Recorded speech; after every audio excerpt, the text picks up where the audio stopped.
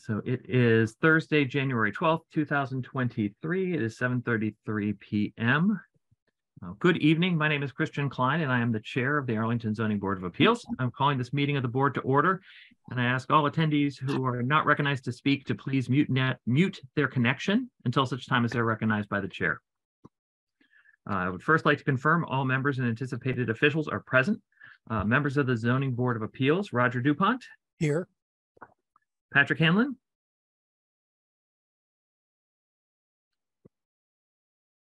Here. Sorry, I followed your directions to mute.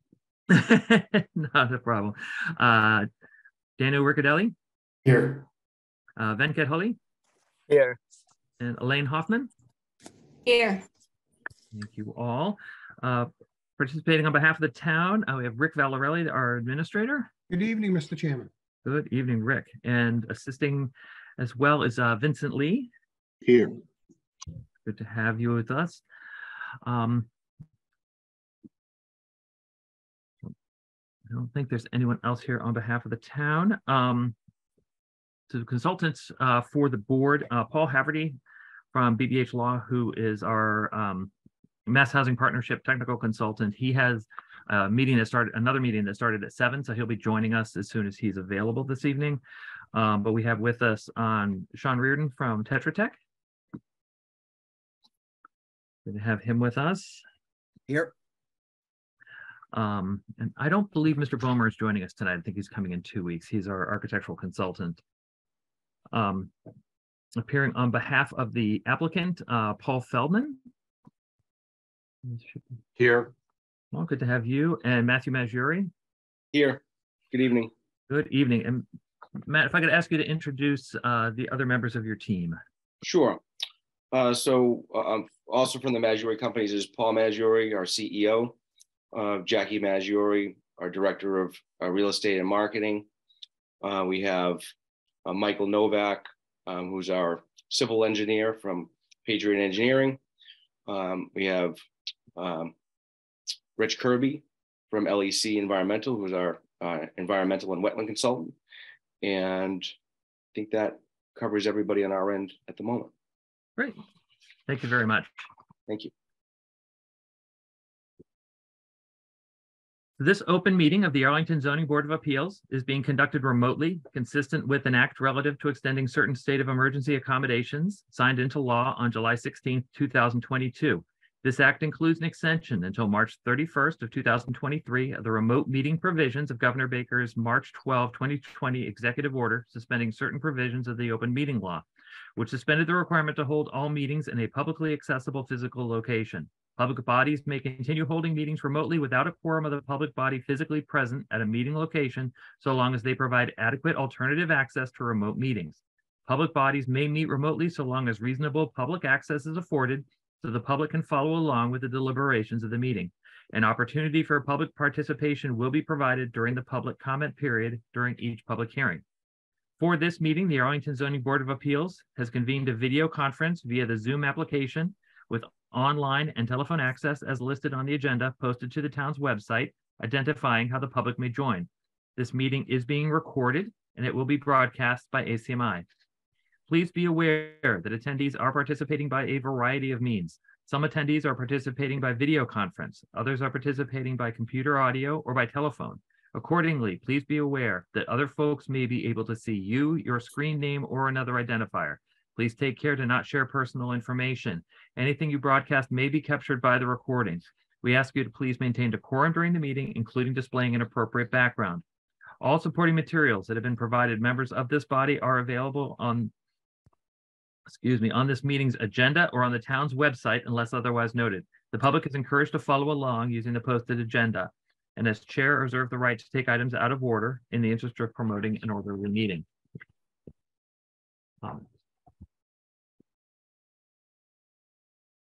So I'd like to start with just quickly with a couple of administrative items on behalf of the board. So the first should be item 2 on our agenda this evening, which is the approval of the minutes of our December 19, 2022 meeting.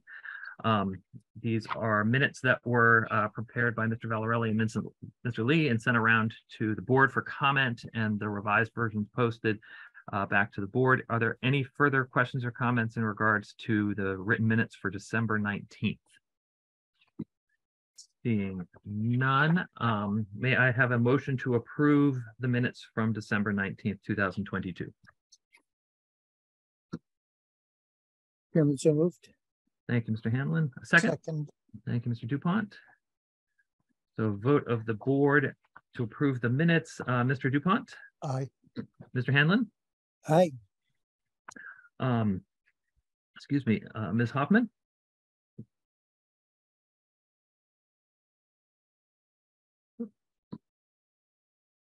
lost her connection for a moment. Mr. Holly, Aye. Mr. Riccadelli, Aye. Chair votes aye. Those minutes are approved. That brings us to item 3 on our agenda, which is the approval of the written minutes from December 20th. Again, these are minutes that were prepared by Mr.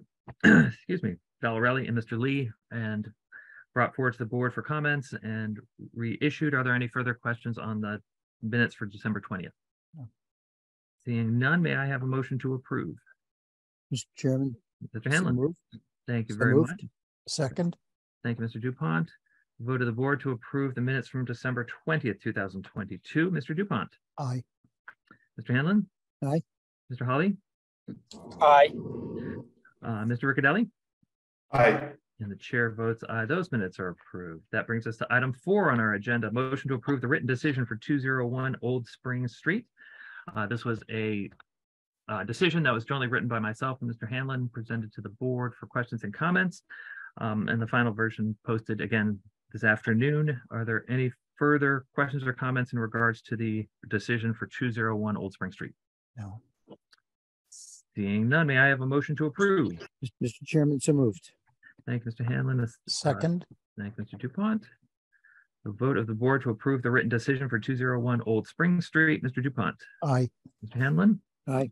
Mr. Holly, Aye. Mr. Riccadelli, Aye. and the chair votes aye. That is approved. Thank you all very much for that. That brings us up to item number 5, which is the main item for this evening. No, it looks like Mr. Haverty will be joining us momentarily.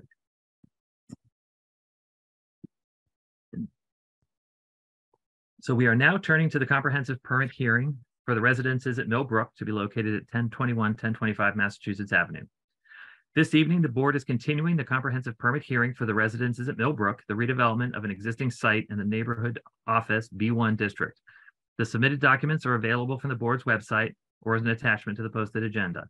We open this evening with a few words about the comprehensive permit process as it differs significantly from other public project review procedures. The applicants will then be invited to introduce themselves.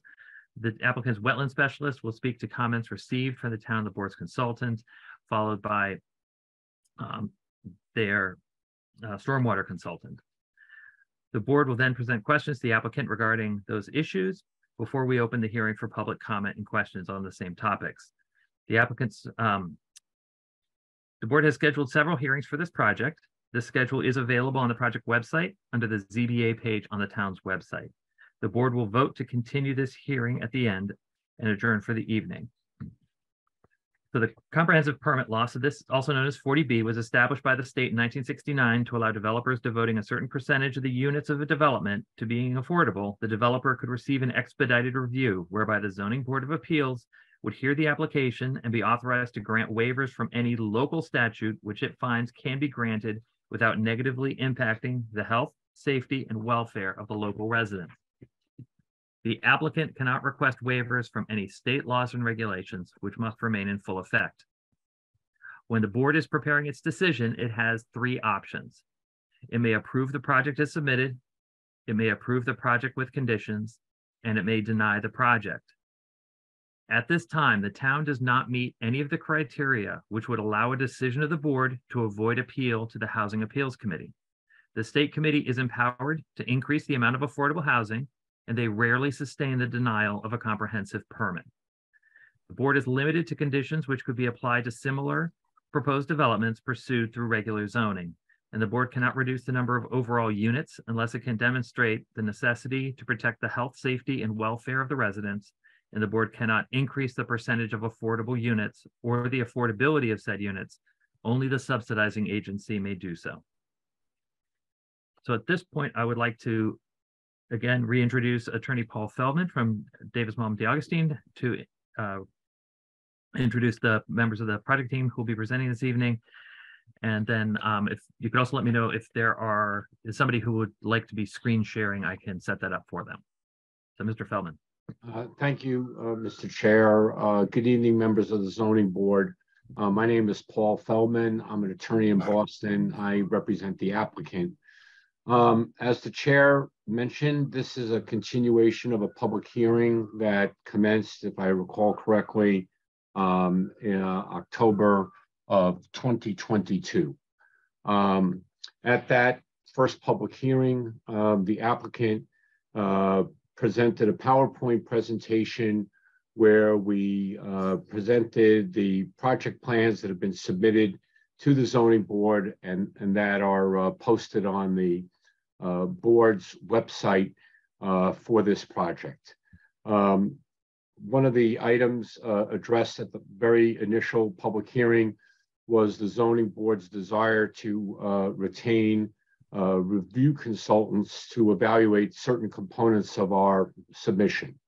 One review consultant was going to focus on traffic and civil engineering type matters, and a second review consultant was retained to comment on the architectural design of the project.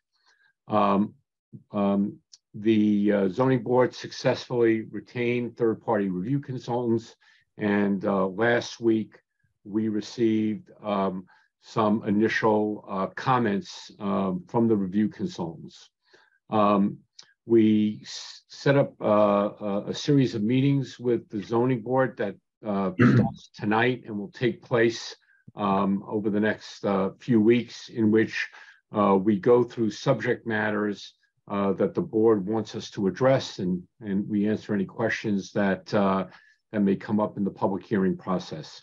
What we explained to the chair for tonight was that we wanted to spend the time tonight focused on initially a discussion of some review comments.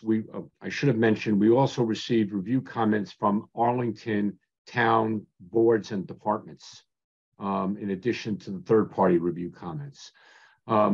We mentioned to the chair that for tonight's meeting, as you just heard, we wanted to focus briefly on some comments we received from the Conservation Commission, and we're going to start with those and with our consultant, and then move into our civil engineer discussing the third-party review comments that were received in connection from the third-party reviewer, Mr. Reardon. With regard to civil, our focus tonight is going to be stormwater management. We plan to present a traffic impact assessment and go through traffic comments, as well as address comments of the third-party review architectural designer at subsequent meetings after tonight. So with that as sort of making the table as to where we find ourselves, let me turn to the wetlands issues on this site. As we noted at our original public hearing, there is a portion of the property that is within the jurisdiction and resources of the Arlington Conservation Commission. The predominant wetland resource area is riverfront, and it is the outer boundary, the 100 to 200 foot area outside or from the riverbank, from the Millbrook Bank. We will be obligated to obtain a order of conditions under the State Wetlands Protection Act from the Conservation Commission.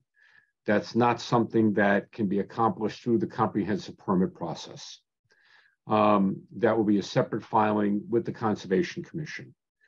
In connection with the comprehensive permit, the zoning board is responsible for issuing a permit under the Arlington Wetlands Bylaw, which is typically administered by the Conservation Commission, but in the context of a 40B comprehensive permit, it is part of this expedited one-stop shopping that 40B provides. So it would be a permit that is issued by the zoning board. One of the things the applicant has requested and we are working through with the town is an opportunity to commence the notice of intent filing for an order of conditions under the State Wetlands Protection Act while the comprehensive permit process is going on, so that the Conservation Commission can be engaged in reviewing the drawings under the Wetlands Protection Act, and there can be coordination between the zoning board and the Conservation Commission in connection with wetland issues that are within the jurisdiction of the Conservation Commission. One of the things we are committed to do, if we can get a notice of intent filing to proceed, is we will work with the Conservation Commission to extend any time periods for the Conservation Commission to render a decision under the Wetlands Protection Act until after the proceedings in front of the zoning board are fully completed, so that the final version of plans that Wetlands is, the Conservation Commission is reviewing will conform to what it is that the ZBA has reviewed. So with that sort of procedural point aside, I want to turn it over to Rich Kirby, who is a wetland scientist with LEC Environmental, and Rich will speak generally to the approach in addressing the wetland resource area known as Riverfront, and responding to some of the comments that the Conservation Commission submitted in a letter which we received. Thank you. Thank you, Mr. Kirby. All right. Thank you, Paul. I'm Rich Kirby from LEC Environmental Consultants, and we've been working with the Maggioris on this project since its inception last year. And as part or in support of the comprehensive permit application, we prepared the bylaw notice of intent application, which has been reviewed by the Arlington Conservation Commission and, of course, the peer reviewer.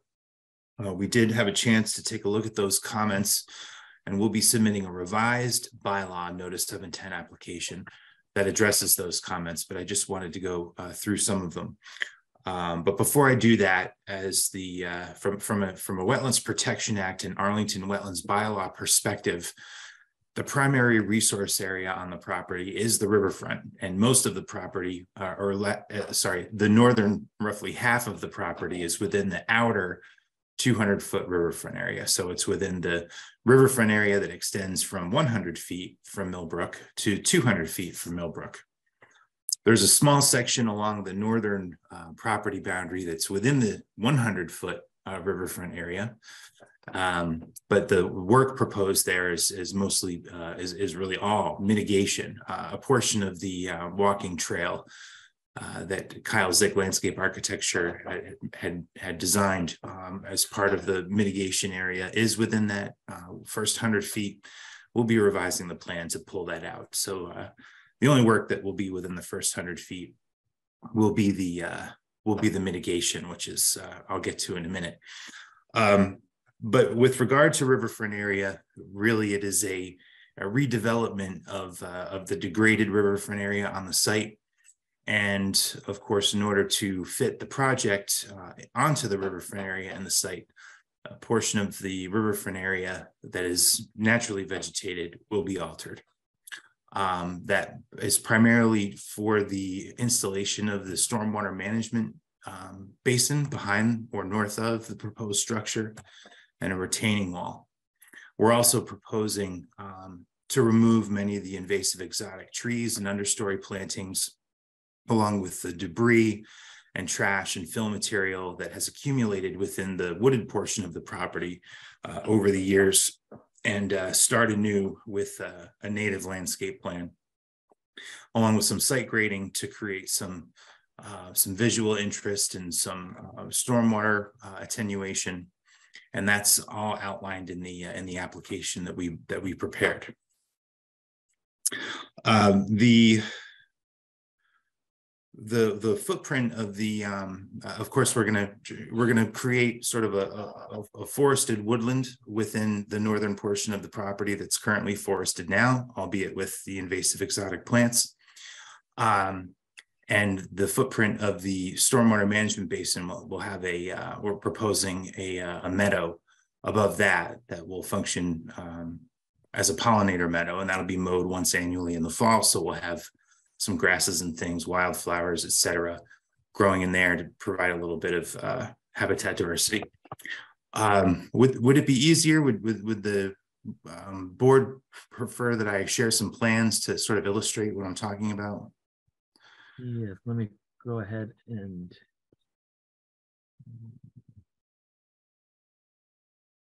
I have the plans as well, ready to share. If you can authorize me to share, whatever works for everybody's fine with me. I was trying to find your name in the list. There you are. All right, let me pull up my okay, so you should be plans now. Okay, let's share the screen here.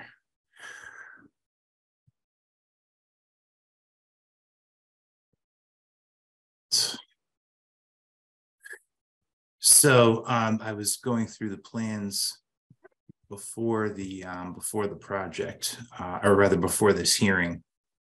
So this plan here shows the existing conditions. Of course, the two commercial structures with the parking, the paved parking areas in the back. The northern portion, this is the portion I was talking about, which is currently wooded. You have the Millbrook condominiums. Oh, sorry about that. The Millbrook condominiums parking lot is back here, and that's what separates this site from Millbrook, which is delineated with these high water mark flags here, 1 through 11. So these high water mark flags place the 100-foot riverfront area boundary, which is this dotted line here, and the 200-foot riverfront area boundary. So you can see most of the riverfront area on the site is comprised of this wooded area, which again, we included some photographs. There's lots of trash and debris. The vast majority of these trees are invasive Norway maple. And what we're proposing, of course, is to remove many of those trees that are within the riverfront and do a little bit of regrading and create sort of an urban woodland environment comprised of many native plants. And we have a couple of walkways proposed to provide a place for the residents to walk, perhaps a place to sit, and etc. This blue rectangle is the stormwater infiltration system. And then of course we have this retaining wall here that I'm sure the board is familiar with. And this area up gradient will be the meadow environment. We're going to seed this with some meadow grasses. There'll be signage and instruction in the O&M plan to mow this once annually in the fall outside the growing season. That'll help keep out the woody invasive plants, and also promote seed dispersal and establishment and maintenance of that meadow environment.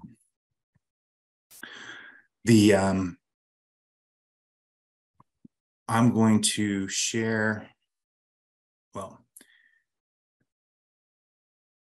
that basically covers the proposed work within the riverfront area, and we outline the regulatory compliance for the Wetlands Protection Act, which is effectively the same as the bylaw. There's really no additional bylaw requirements for work in the riverfront area.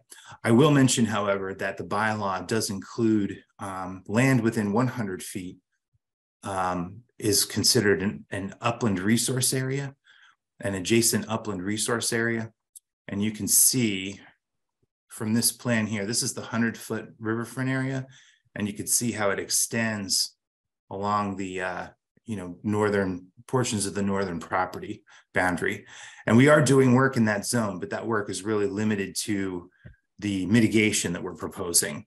The removal of the invasive plants, the removal of the debris and fill, reestablishing a native soil profile, replanting with native plants. So all of that work is within the within the upland resource area, the adjacent upland resource area, or the aura as it's referred to, is part of the mitigation. So none of the project work is in that zone. That's all within the outer portion, as we described.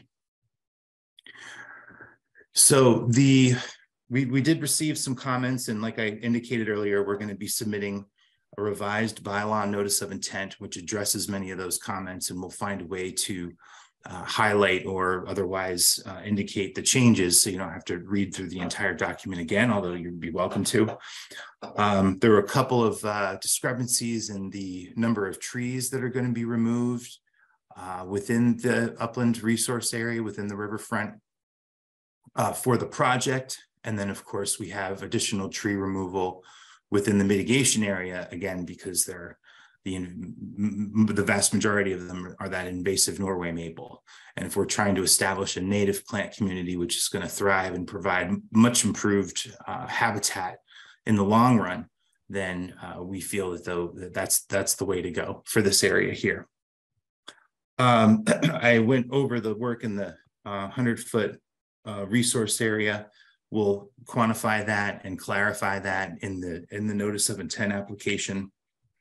There was a question about the quantity and size of the trees proposed, and Kyle Zick of Kyle Zick Landscape Architecture put together a planting plan, and I believe this was included in the zoning and the comprehensive permit application. We did not include it as an appendix to our bylaw notice of intent, nor did we include the site plans, only because we thought it might be a little redundant, since those were being included under separate cover with the comp permit application.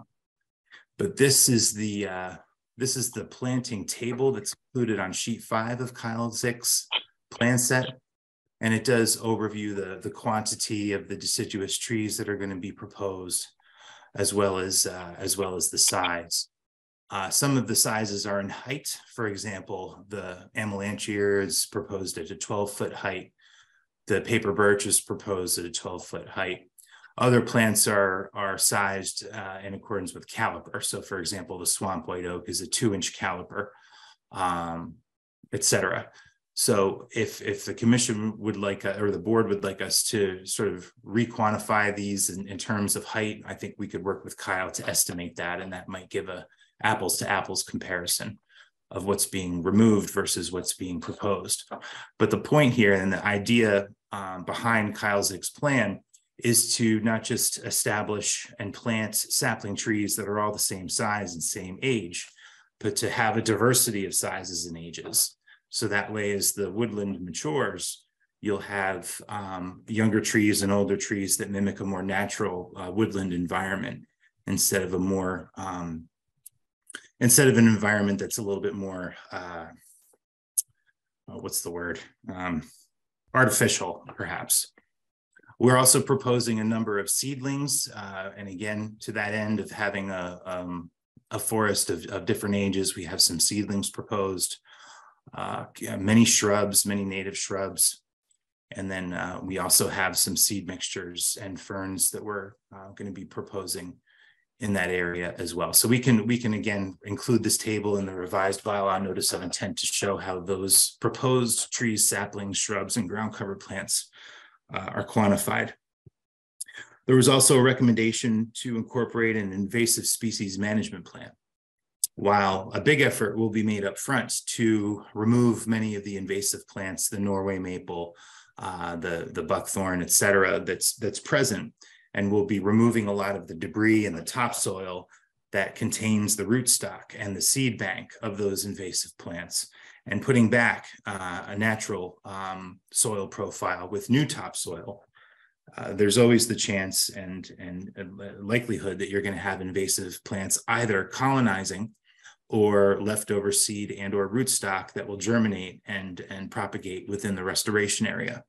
So we will be putting together an invasive species management plan for incorporation into the application.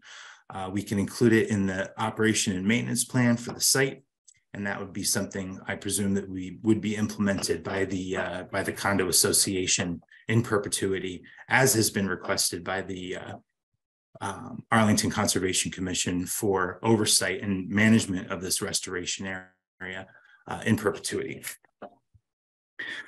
The last item had to do with the Millbrook Condo Association to the north and their property to the north. If we recall here, let me zoom to a plan that shows it. Oh, there we go.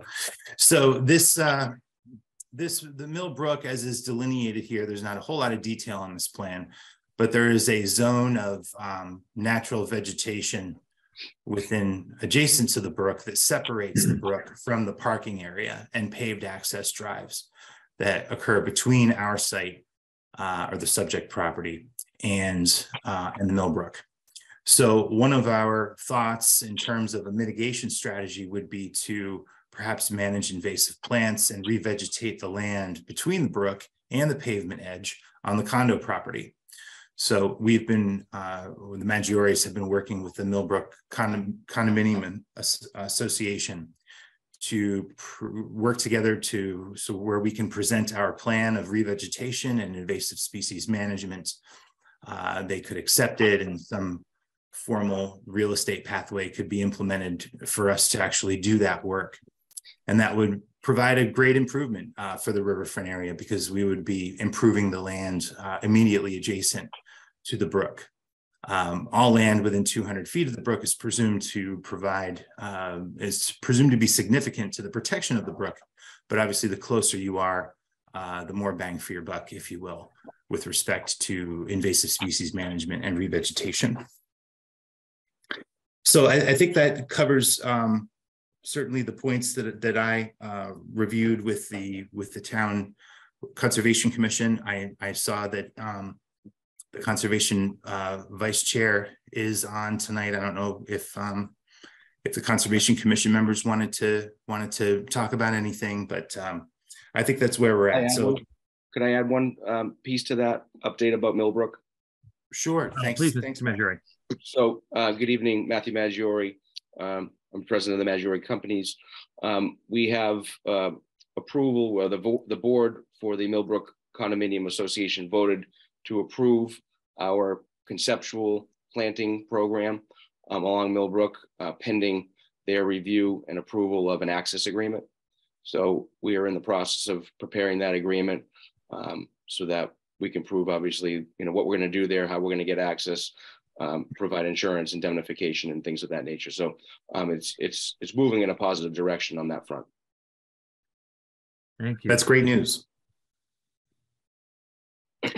So that's the bulk of my presentation, Mr. Chairman. I don't know if you had any questions, or if you wanted to open up to the board, or perhaps let Chuck Tyrone, I believe, who's the Conservation Commission Vice Chair, is on the line.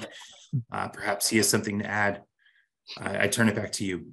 Oh, thank you. I would note that Susan Chapnick, who's the chair of the Conservation Commission, has joined us as well. Oh, great. So Ms. Chapnick, if I could ask you to address the comments we've received, and let us know a little bit about what the Conservation Commission's concerns are. Sure. Thank you very much, Rich, for your thorough understanding of the changes that you're proposing. And we're looking forward to seeing those changes in updated package. Just a few comments. You did address, we do have an aura. The aura is the upland resource of 100 feet from Millbrook. There is only a small portion of the site that is in the aura, though the main part of the aura is actually in the condo association's purview. And so we had strongly recommended that you work with the condo association. So we're very pleased to hear that that is happening. And it sounds like it's something that actually could be put in as a special condition because you've gotten far enough in discussions with the condo association. I think that based on what you said,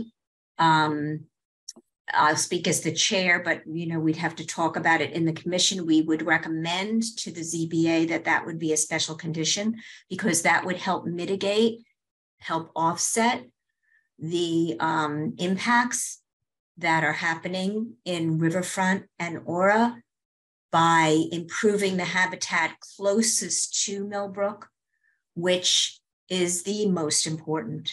The 200 feet is important, but closest to the resource area, it actually is the most important. So we're very encouraged to hear that you've had these positive talks with the condo association. I will say I'm also encouraged to hear that the work in the Aura now is just mitigation. And we were looking for that. And that you are going to clarify the number of trees. There was a discrepancy with how many trees in what area. So we look forward to seeing that and understanding that fully, which trees are being removed and what trees are being proposed. So I won't comment further on that without seeing it. We did have a comment on stormwater, but I'll wait for that until somebody's discussing stormwater, the actual management unit. We do find it acceptable to put a meadow above the stormwater unit. I think that that's important to have different and diverse habitats for our wetland resource areas. So having a pollinator habitat associated with the urban forest could be really positive. There's been a lot of research lately on the importance of even small isolated urban forests. There was actually a recent article, I cut it out in the Boston Globe in December on tiny urban woodlands and biodiversity. So we are pleased that this very degraded, non-native forested area that's really actually has a lot of debris and invasives and vines in it and is not very productive as a habitat or as a resource. It doesn't have the resource values we would like to see near Millbrook. We're very encouraged that that can be improved. One thing we did request, and this is probably more rich to the Maggioris than to you, is that this urban forest potentially have some availability to the public. So we see it as an amenity to people who might be living in this complex. And of course, any fences or anything we would have to condition to put, some room for wildlife. So of course it would be a habitat and wildlife. We also would like to see it as a place that the community might be able to enjoy and sit quietly and contemplate in this new area that's being created.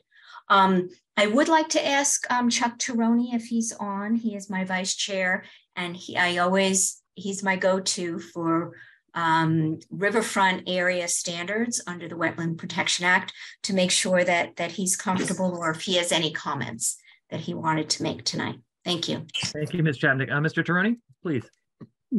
Thank you. I think that Susan summed it up quite nicely. I want to say, Rick, I appreciate your presentation. It seems like you took our comments to heart and have really worked hard. You and the developers have, essentially put together, something that is really going to look nice out there. I am especially excited about the fact that you got the apartments to start to work with you on that area close to the riverfront. I think that's going to make a big difference in the future, and maybe we can get some more areas. So I won't talk too long. I think Susan covered it all I look forward to hearing you at our conservation meeting. Thank you. Thank you, Mr. Troney. Ms. Chapman, did you have anything further? I did have a comment on stormwater, but are you going to cover that separately? We will come back to that. Chair. Okay, great. Thank you very much. All right, Mr. Chairman. Mr. Hanlon.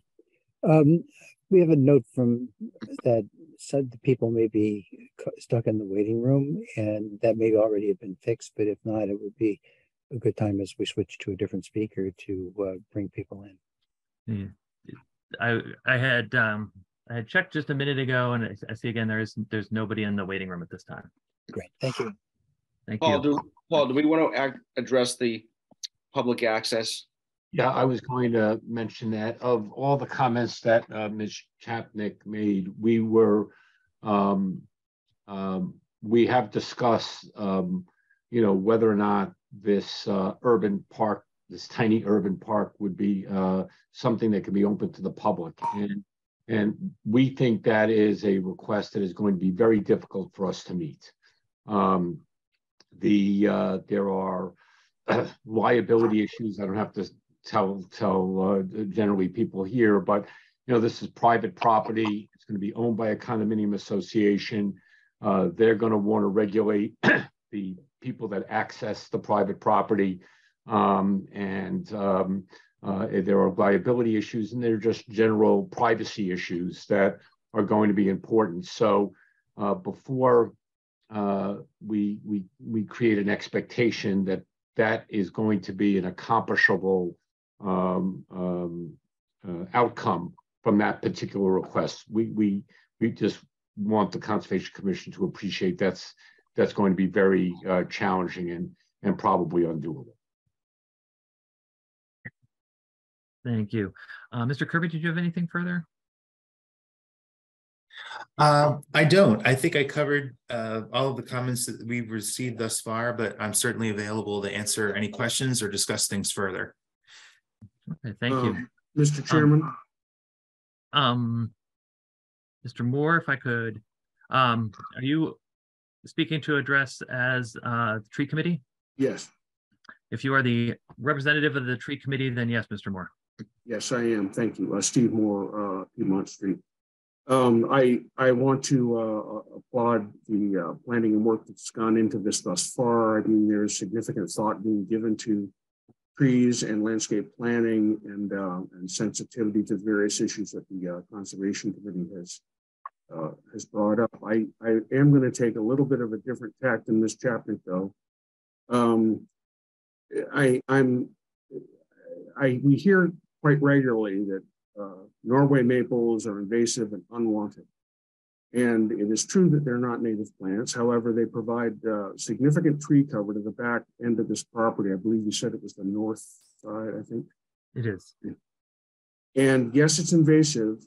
No, it is not a bad plant to have. It's not preferable, but it provides good shade and tree cover. And although it's full of, as you say, debris and such, it provides what habitat there is in the area currently. I do understand that the plans will improve on that area. However, a very significant number of trees are being taken down as this project, as you stated. And I'm not sure that the plans that we've seen to date sufficiently mitigate. I know that they provide significant mitigation. I'm not sure it's enough, just because this is one of the sort of few small hidden areas in Arlington that have a natural urban forest on it already. Now, it's not the best forest. It's definitely not in the best shape, I agree, but it is what we have. And we need to very carefully look at the mitigation plan to replace what is definitely going to be taken. So I just wanted to make that comment. Thank you, Mr. Chair. Thank you, Mr. Moore. If I could ask Sean Reardon, who's the board's engineering consultant, if there are any review comments he would like to address at this time.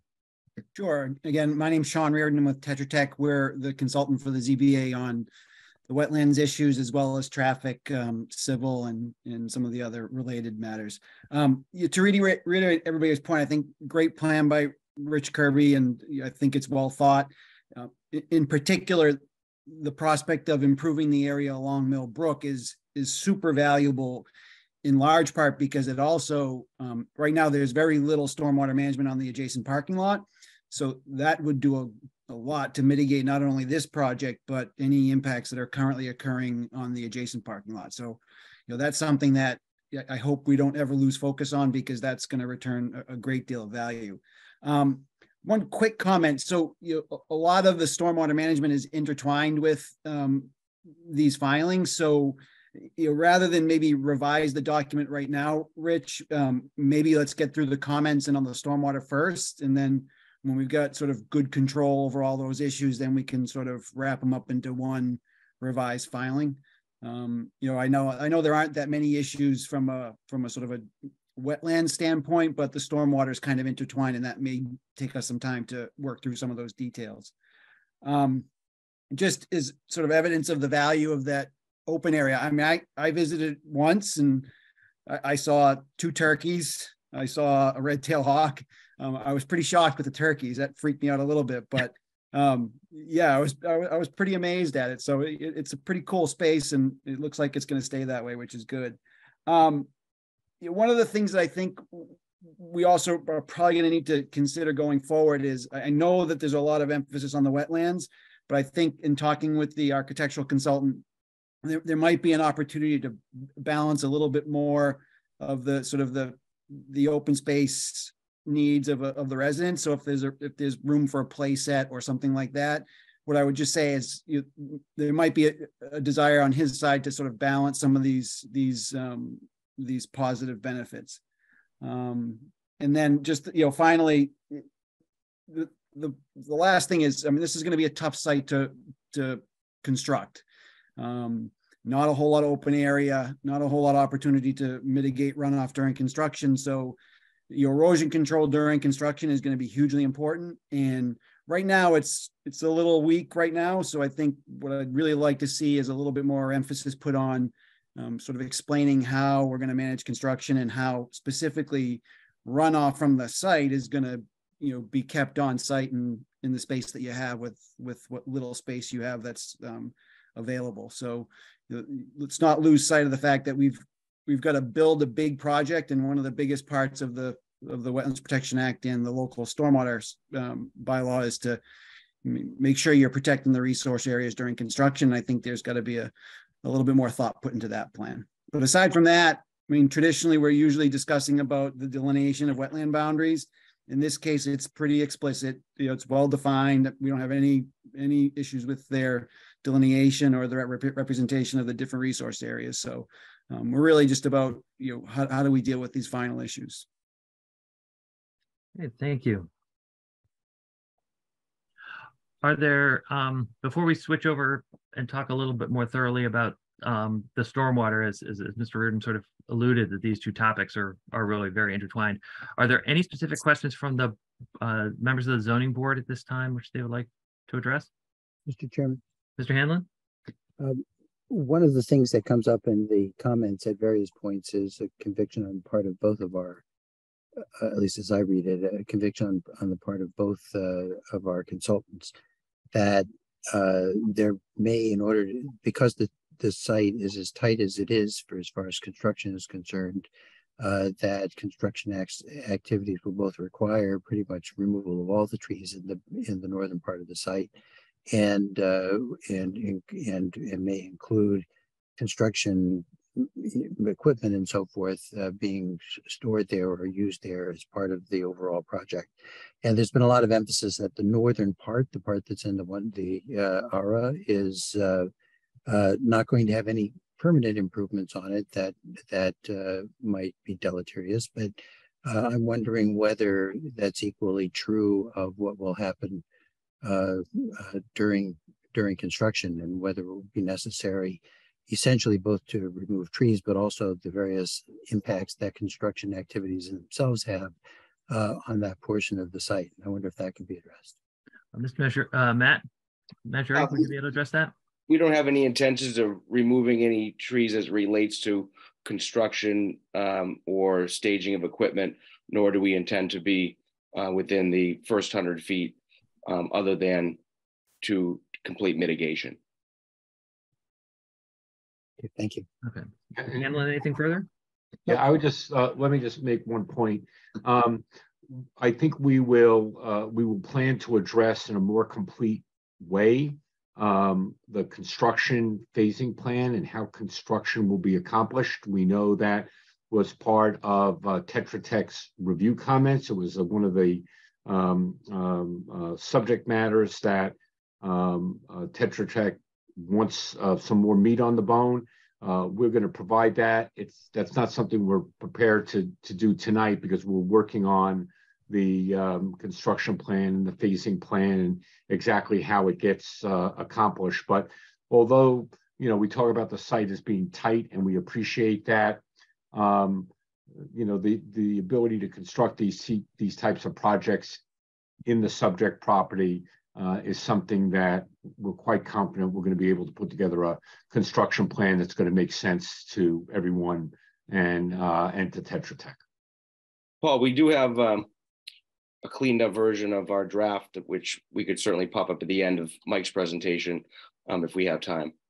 Yeah, so, okay, that's fine. If we were ready to sort of begin to describe an outline of construction phasing and process, there is thought has already been given to how you would get this project built, and everybody's familiar with, you know, and whenever you walk around the downtown of a city, and we marvel at how they build these buildings. Well, you know? Mr. Feldman, why don't we hold off talking about the construction phasing until we have the actual plans for us to review?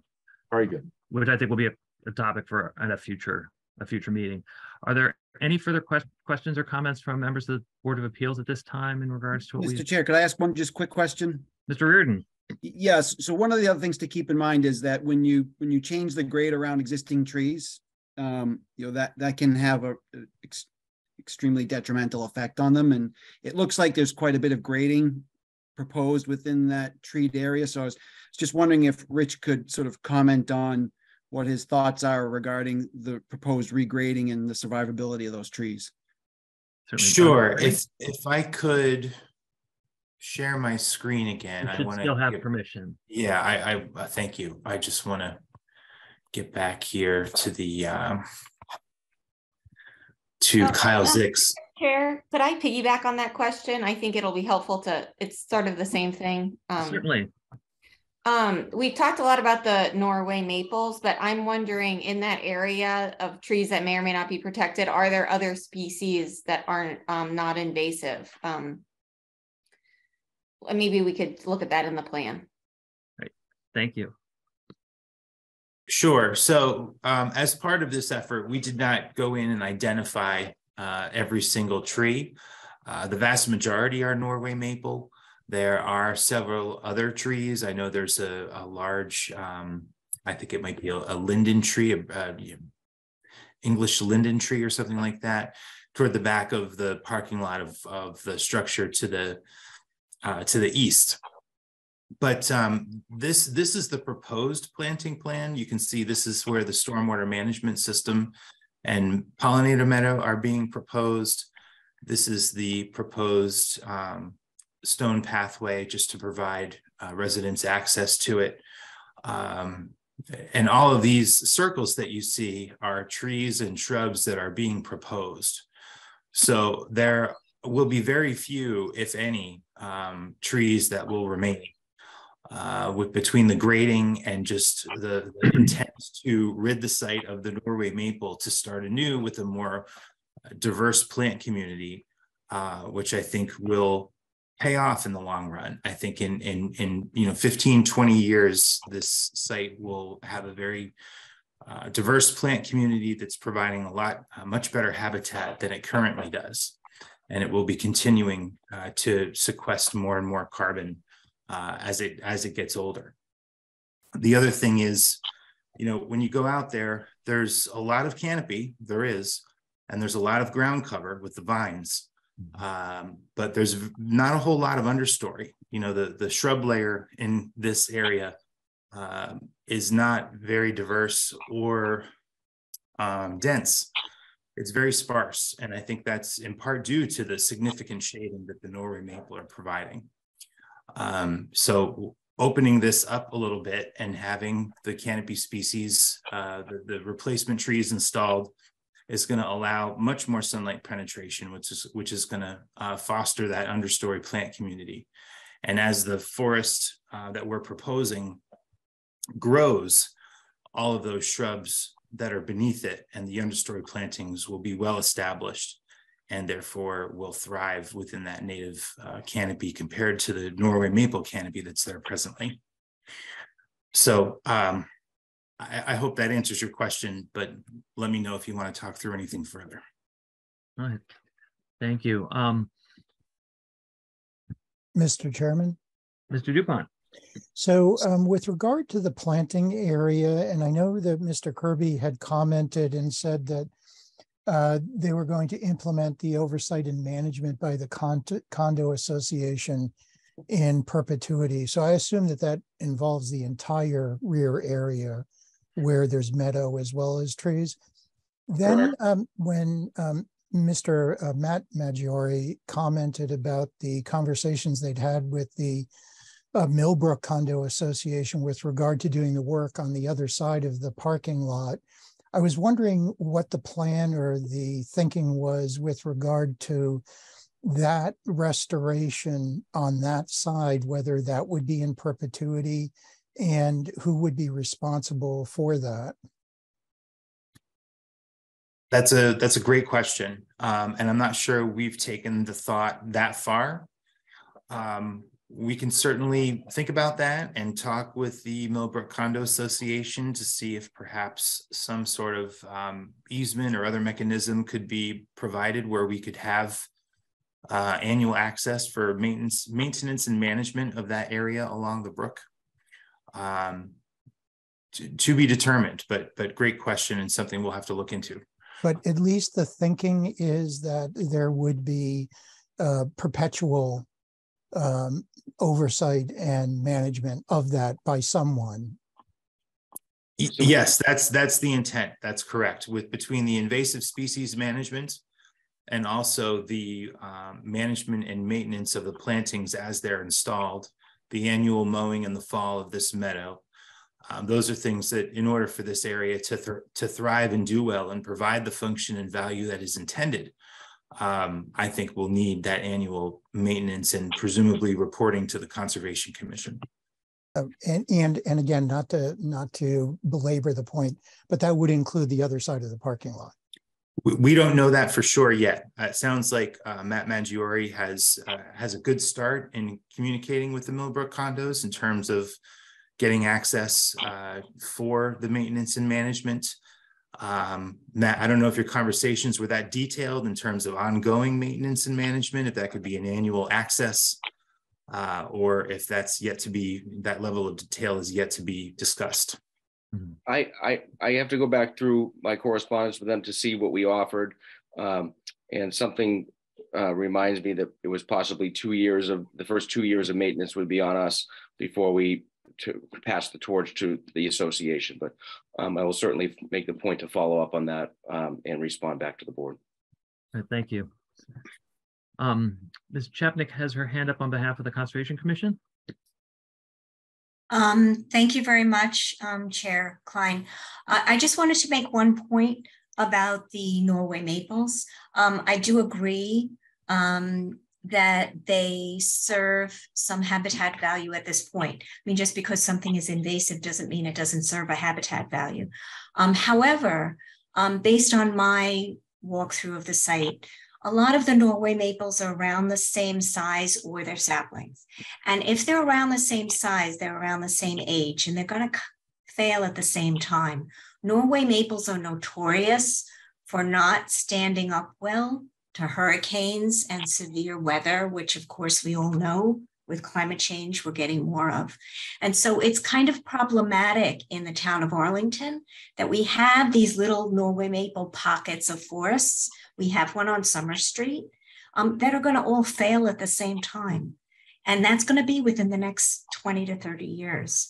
So if we want to take this opportunity to create something that is going to have value to the habitat, to the wetlands, and also be resilient to climate change, it's not keeping this kind of degraded Norway maple forest. So I just wanted to throw that out there for people who may not understand that. Yes, it is serving some habitat value now, but it's not a climate resilient strategy.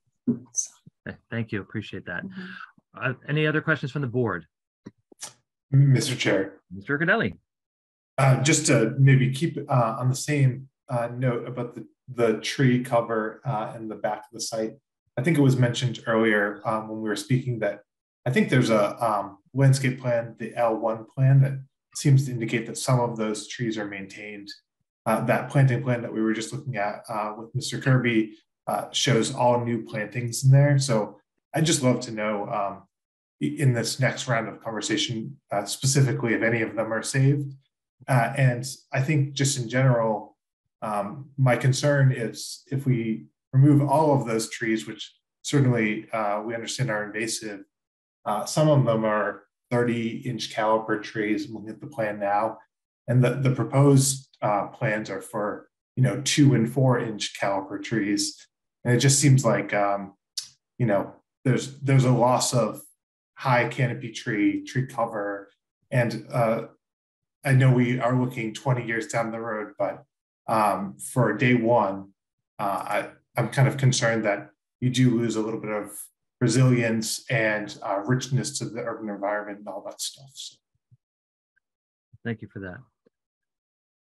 Anything else from the board? If not, I was going to go back to Mr. Feldman to introduce the stormwater consultant for the project and to have them present their stormwater comments. Thank you, Mr. Chair. Mike Novak is our civil engineer.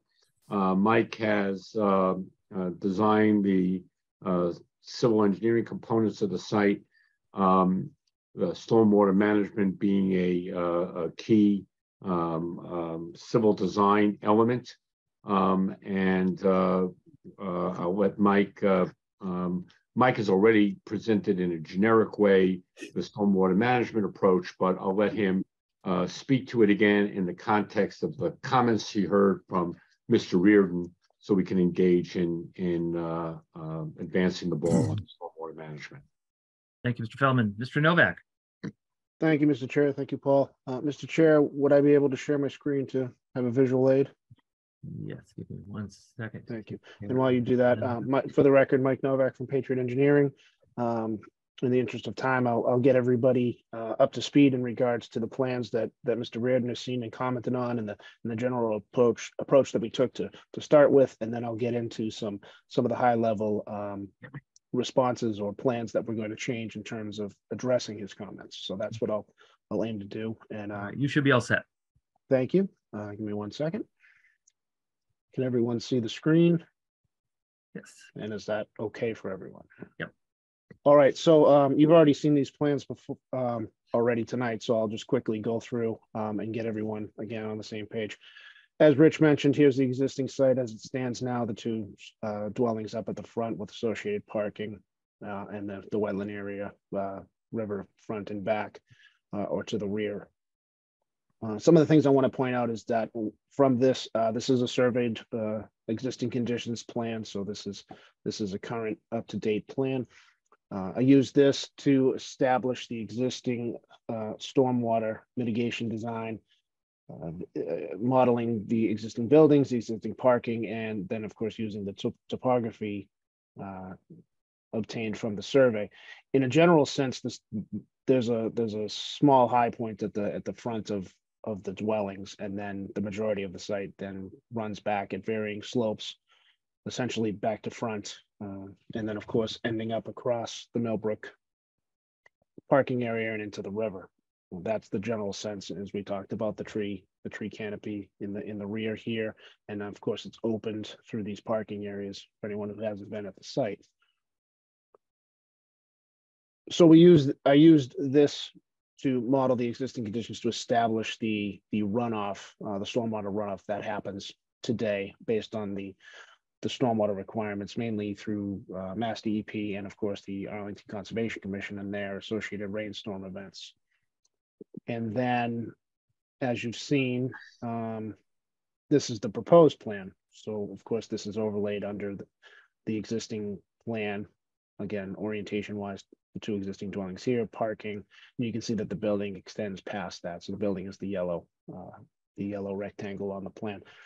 And of course, you can see that the building itself takes up a majority of the site now. So the first approach for the stormwater mitigation was to capture all of the roof area, so there'd be no runoff from that area. And that is channeled to this underground infiltration system. Right now, this is comprised of ADS storage chambers. Those are a very common and typical thing that I've used and are used throughout most design projects in and around this area. This is designed to capture this entire area and store and infiltrate the amount of water needed to have this proposed site not increase any runoff in the post conditions, excuse me, compared to, as I spoke of, the existing conditions numbers that were established.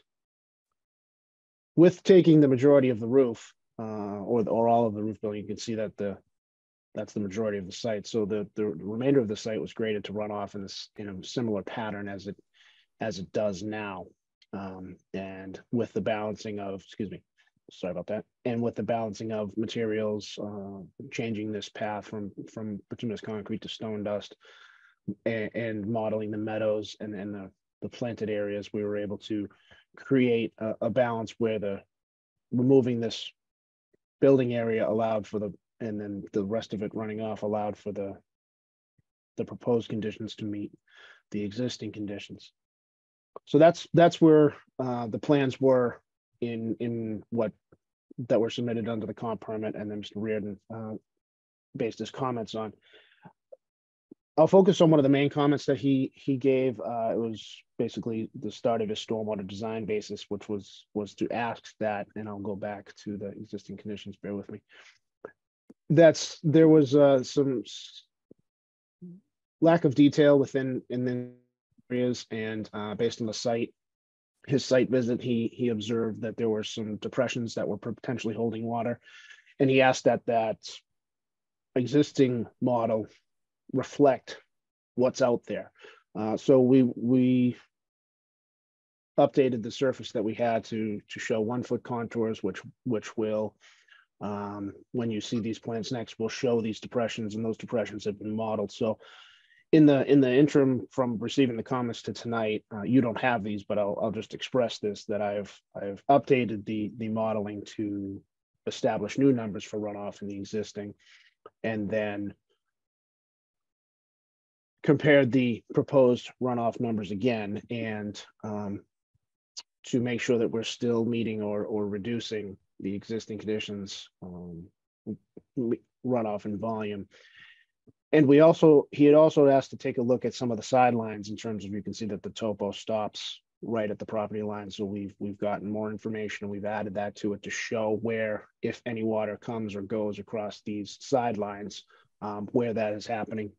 Add it to the model, and then again compare it to you'll see the same underneath here, and add it to this plan to make sure that we're mimicking the existing conditions as best we can. We will be adjusting some of the grading in the rear here to make sure that the high points of where certain areas of water go one way or the other, that will match.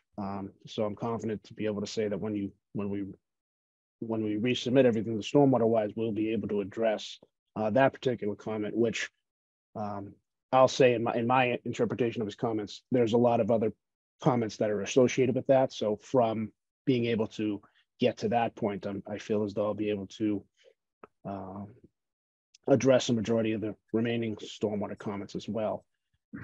And I know we're not going to talk about constructability, but I will say so much, but I will say that one of the comments that I will certainly provide data for is when this infiltration system is installed, criteria for what will be needed to be done for it during construction to allow material to be stored or equipment to go over it, whether or not it can or can't will expressly put that into plans and into documentation. So it's clear as to the area that the majorities will have in terms of using it for constructability. And that I think we've already talked about. We're working on that, and we'll get there, and we'll have a robust plan to show you. And what I heard tonight from Mr. Reardon as well, and something we'll address is interim erosion control during construction for both ground cover and other mitigation measures. As you saw from these plans, we pretty much jumped from existing to proposed. So his comment is not wasted, and is very much heard that we need an interim plan to make sure that this site stays stable and is adequately controlled erosion and runoff.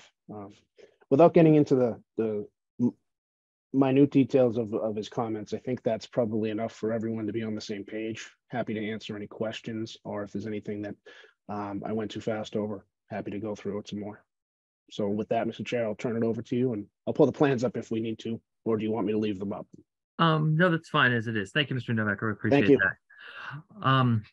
I'd go back to Mr. Reardon, ask him if he has additional comments. No, I think he captured all the things I was thinking of. I just don't want to, it's pretty important comments. So there's going to be some dialogue about the sufficiency of the information that gets sent back. If you can envision, there's two holes, for lack of a better word, in the back of the site, and they essentially act like detention ponds. So, how they work, where they discharge, how they're shaped, how deep they are is going to be pretty important into determining how much, under pre-development conditions, how much stormwater leaves the site. And since everything that leaves this site flows over the parking lot of the condominium next door, it's going to be really important to sort of get a handle on, what currently happens and what's proposed to happen under future conditions, so that we can make sure that everybody's on the same page as to what's going to be happening as far as changes. But I think we're on our way. I think we understand or the applicant understands what we're looking for, and we're hoping to get it. All right, thank you, Mr. Reardon. Ms. Chapnick, I know you had alluded earlier, you had a stormwater question as well. Thank you, Chairman Klein. First, I had a question. The application shows that the NOAA Atlas 14 data set was used for the stormwater calculations, but it didn't specify which NOAA Atlas 14 data. The Conservation Commission has been requesting, this has been our current practice, and we are currently updating our regs, but this is consistent with what we've been asking over the last year or two for permits. We've been asking applicants to use the NOAA 14 plus data sets for precipitation. That is 0.9 times the upper confidence level of the range. Is that something that you think you could use for calculation, or have you? Mr. Novak, do you know which model set you're using? Yes, Mr. Chair, thank you.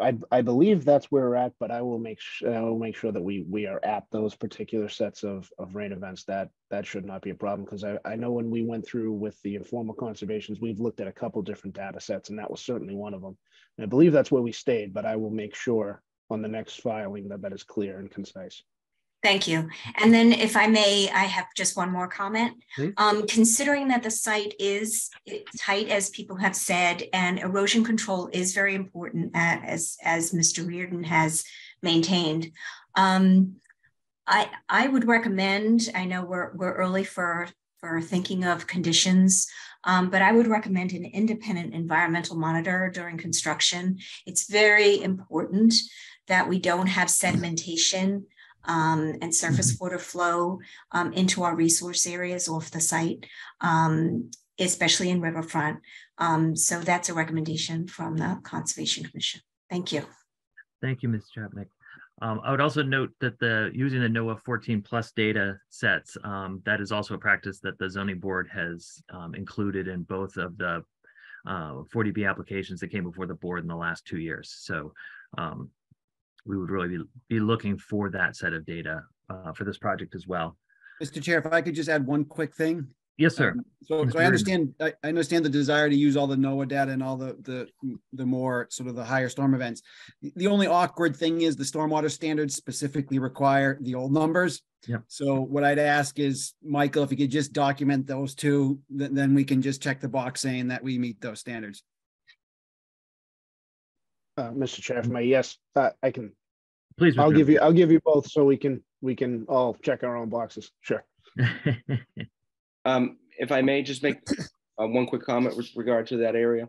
Mr. Yes, Reardon had mentioned in some email correspondence, I'm not sure I see it in the comment letter, but maybe I'm missing it as I scroll through right now. But there was a comment that the walking path that we're proposing, portion of that would fall within the first 100 feet of the riverfront area, small portion of it. So we'd be willing to reconfigure that walkway.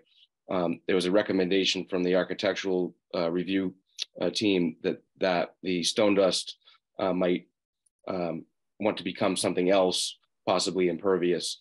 And so we're trying to figure out what we're doing there, but we're certainly happy either way to remove it, to relocate it, reconfigure, so it's out of that first 100 feet. Right, thank you.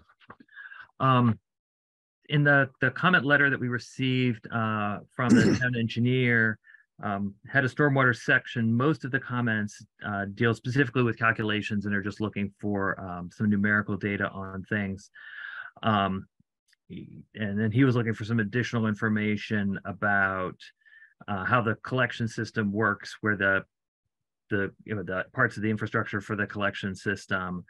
And then he had a question about an observation test hole that was included on the plans.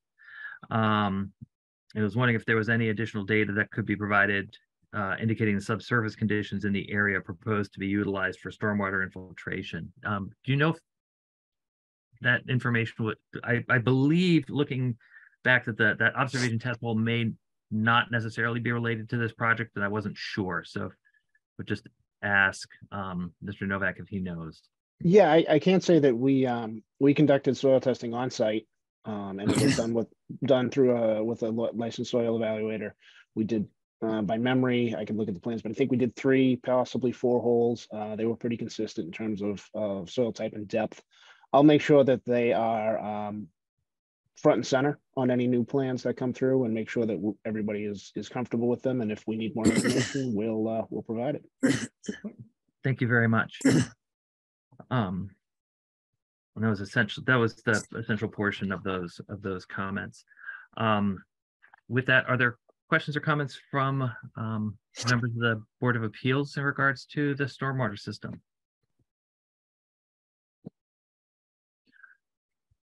There are none. I just have a couple of quick questions. We'll sort of tie these two topics together. So one is, so this is a condominium development. So the intention is that once the project is built and the project is sold, the developers are no longer a part of the process anymore, and it turns over to the homeownership association. I was curious how the provisions of the board's, whatever the decision the board reaches, if the board said, were to go forward with this plan and say, we want to have this wildflower meadow, and then 5 years down the road, the residents say, no, we really want to just put in regular grass and a play set.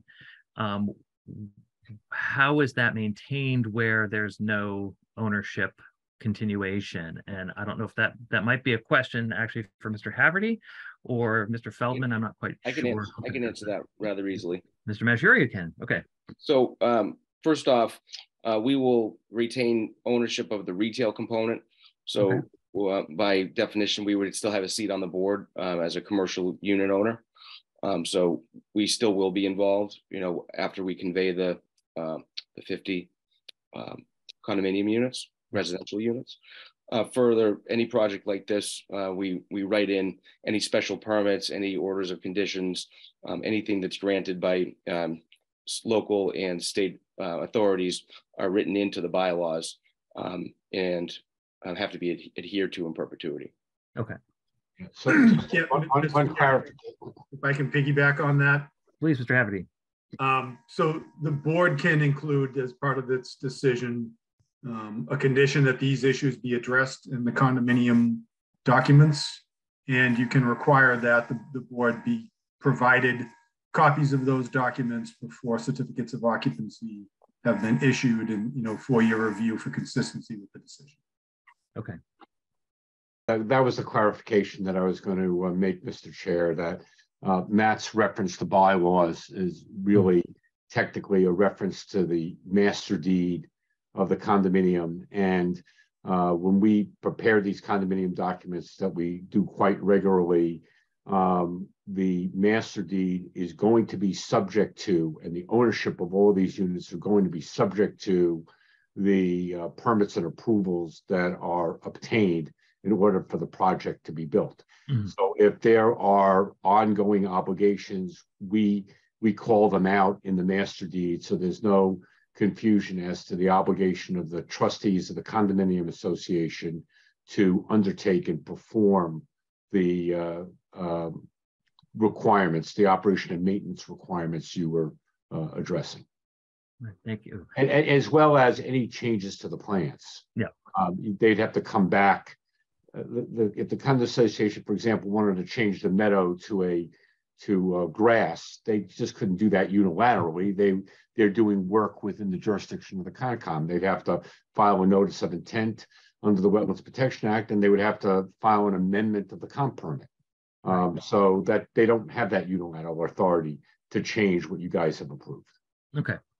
And then for the stormwater infiltration system, is there a sort of a maintenance protocol that the building owners would need to follow that goes forward as well? I don't know if that's Mr. Novak, maybe? Yes, Mr. Chair, I'll start with that, and if there's anything else that needs.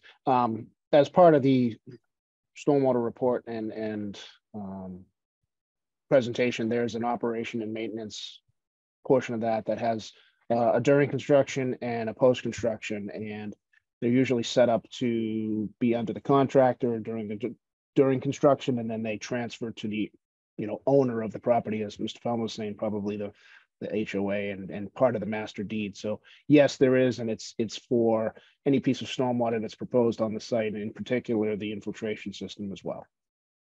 Great. And if I could add to that, Mr. Chair, so the fortunate thing about this infiltration system is it serves exclusively roof runoff, so it's not going to be subject to the same level of sedimentation and trash and contamination that it would be if it had served pavement. So I think we'll still want to see an O&M plan, but in terms of the board's concern for its viability, you can rest assured it's going to function for a long time. Okay. And lastly, is there any observations about what the current flow condition is from this site across that parking lot?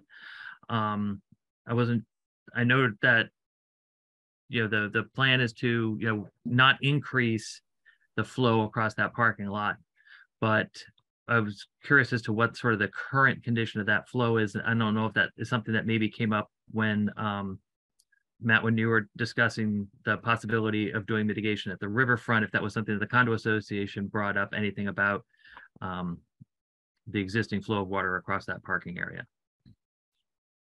There was no discussions between us and the board, and I'll let Mike comment relative to the pre and post. Yeah, so thank you, Matt. Mr. Chair, the runoff, I'll make sure that it's very clear as to what's going on in terms of the runoff to that parking lot. In terms of the numbers, the goal is to reduce, but until I know I'm reducing, I'm going to say at least meeting.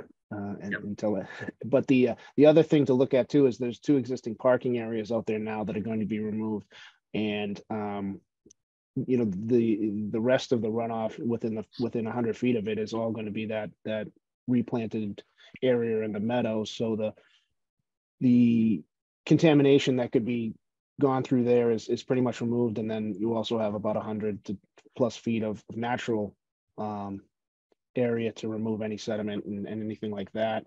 Because for everybody to be on the same page, the parking area for this building is internal, and will have a grease trap and internal collection, and so none of that water will be being discharged either. So the state of it now, I'm not really, I don't have a lot of information on, but I can certainly say that I think we're making some improvements to it.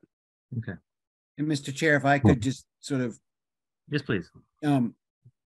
Try to sort of articulate my concern. So right now, it's hard to figure out how water leaves the existing site and crosses the parking lot. Usually you'd see staining or some evidence of it. And yeah, I was looking through and I couldn't figure out visually where water was cutting across the sidewalk, but you know it does at some point. My principal concern is there's no infrastructure. It doesn't look like there's any collection infrastructure on that parking lot. So really anything coming from this site is just going to sheet across their parking lot and end up in Millbrook.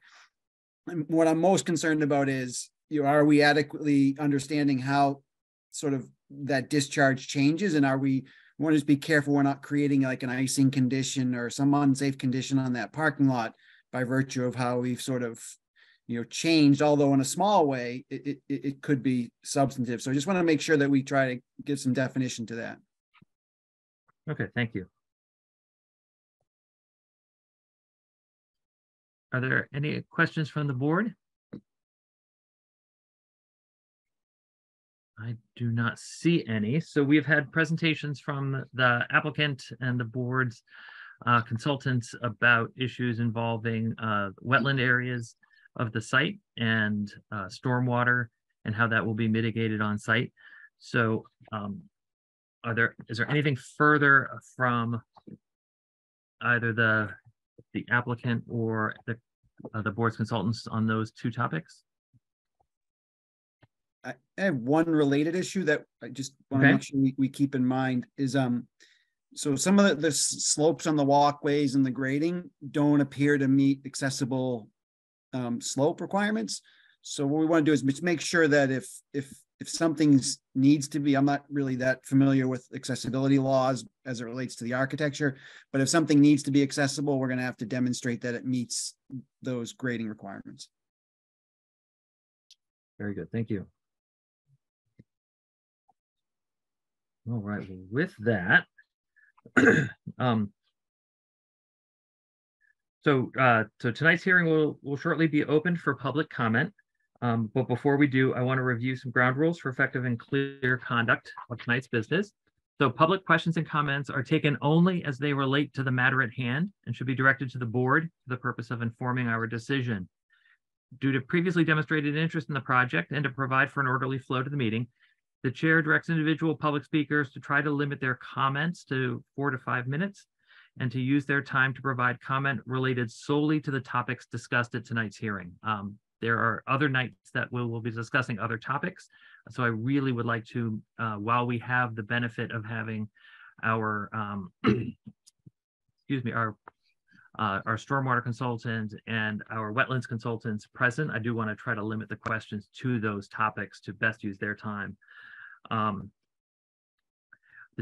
So please note there are multiple hearings scheduled and each hearing will have an opportunity for public comment. The chair encourages the public to provide written comments to be reviewed by the board and included in the record. The chair will first ask members of the public who have previously identified themselves by logging in through Zoom who wish to speak to digitally raise their hand using the raised hand button in the participants tab of the Zoom application. You'll be called upon by the chair and you may unmute yourself and you'll be asked to give your name and address for the record, and then you'll be given time for your questions and comments. All questions are to be addressed through the chair. Please remember to speak clearly and concisely and in a way that will help us generate an accurate record of the meeting. Those calling in by phone, you may dial *9 to indicate you would like to speak. When called upon, you may unmute your line. Please identify yourself by name and address for the record, and you'll be given up to 4 minutes for questions and comment. 5 minutes. All questions are to be addressed through the chair. Please remember to speak clearly, concisely, and in a way that helps generate accurate minutes. And once all public questions or comments have been addressed, or we have reached the hour of 10 o'clock, the public comment period for this evening's hearing will be closed. And as previously noted, there are multiple hearings scheduled for this project, and each hearing will have an opportunity for public comments. And the board and the applicant and the staff will do our best to show documents being discussed. And if you'd like to ask for a specific document to be displayed during your comments, please ask us to do so. So with that, 1 second here to jot down the names in order.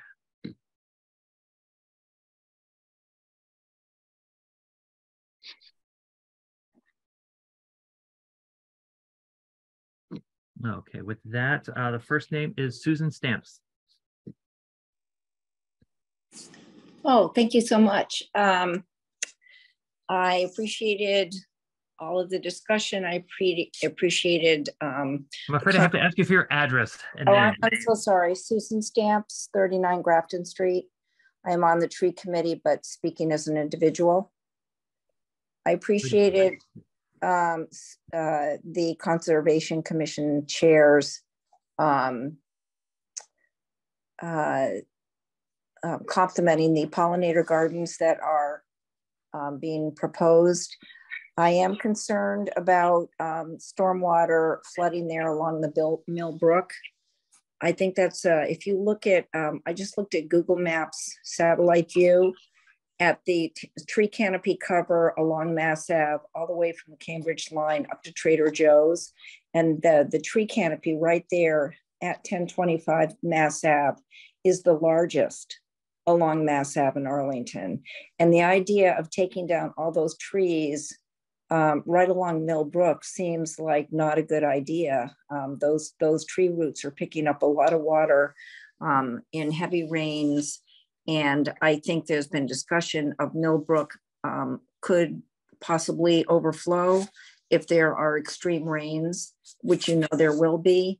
And it just seems like a bad idea to certainly take all the trees down. So I would like more discussion about that.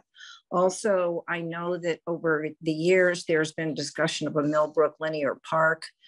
And I'm wondering if the ZBA has the inclination or the ability to ask for a public easement along Millbrook on that property, and which could tie into the wonderful linear park that they have constructed more to the east towards Grove Street. And let's see. I also, on the stormwater issue, and this is my last comment, any surfaces that could be made permeable and pervious, I would like there to be an emphasis on that, especially as you get closer to the brook, but really anywhere on the property. And those are my comments. Thank you very much. Thank you very much. The next speaker is Zavid Pritzer. Thank you. I'm Zavid Pritzer. I live at 44 Grove Street in Arlington. So as someone who's basically on the same block as this project, I just want to thank everyone for their very informative presentations. I think this is an excellent project, and I hope that everyone's able to work together to make it successful. In particular, I'm really happy with the idea of replacing the Norway maples with plantings that will provide more habitat value over the long term with a pollinator garden and other plantings. I think that's great. As a local resident, I've seen firsthand how Millbrook does currently flood and how that can threaten local buildings. And so I do think anything that can be done to not just maintain but improve the stormwater management on this property would be very valuable to both to the town and to local residents. And so I think that should be definitely valued through this process. I mean, I think I'm glad that the applicants taking stormwater management seriously, and I think any benefits that can be provided there are just very valuable. But I think this is a great location for additional housing and additional affordable housing, and so I definitely support this project, and I hope that it is successful. And I'm glad that a lot of the impacts of this project are being taken very seriously. So thank you. Thank you.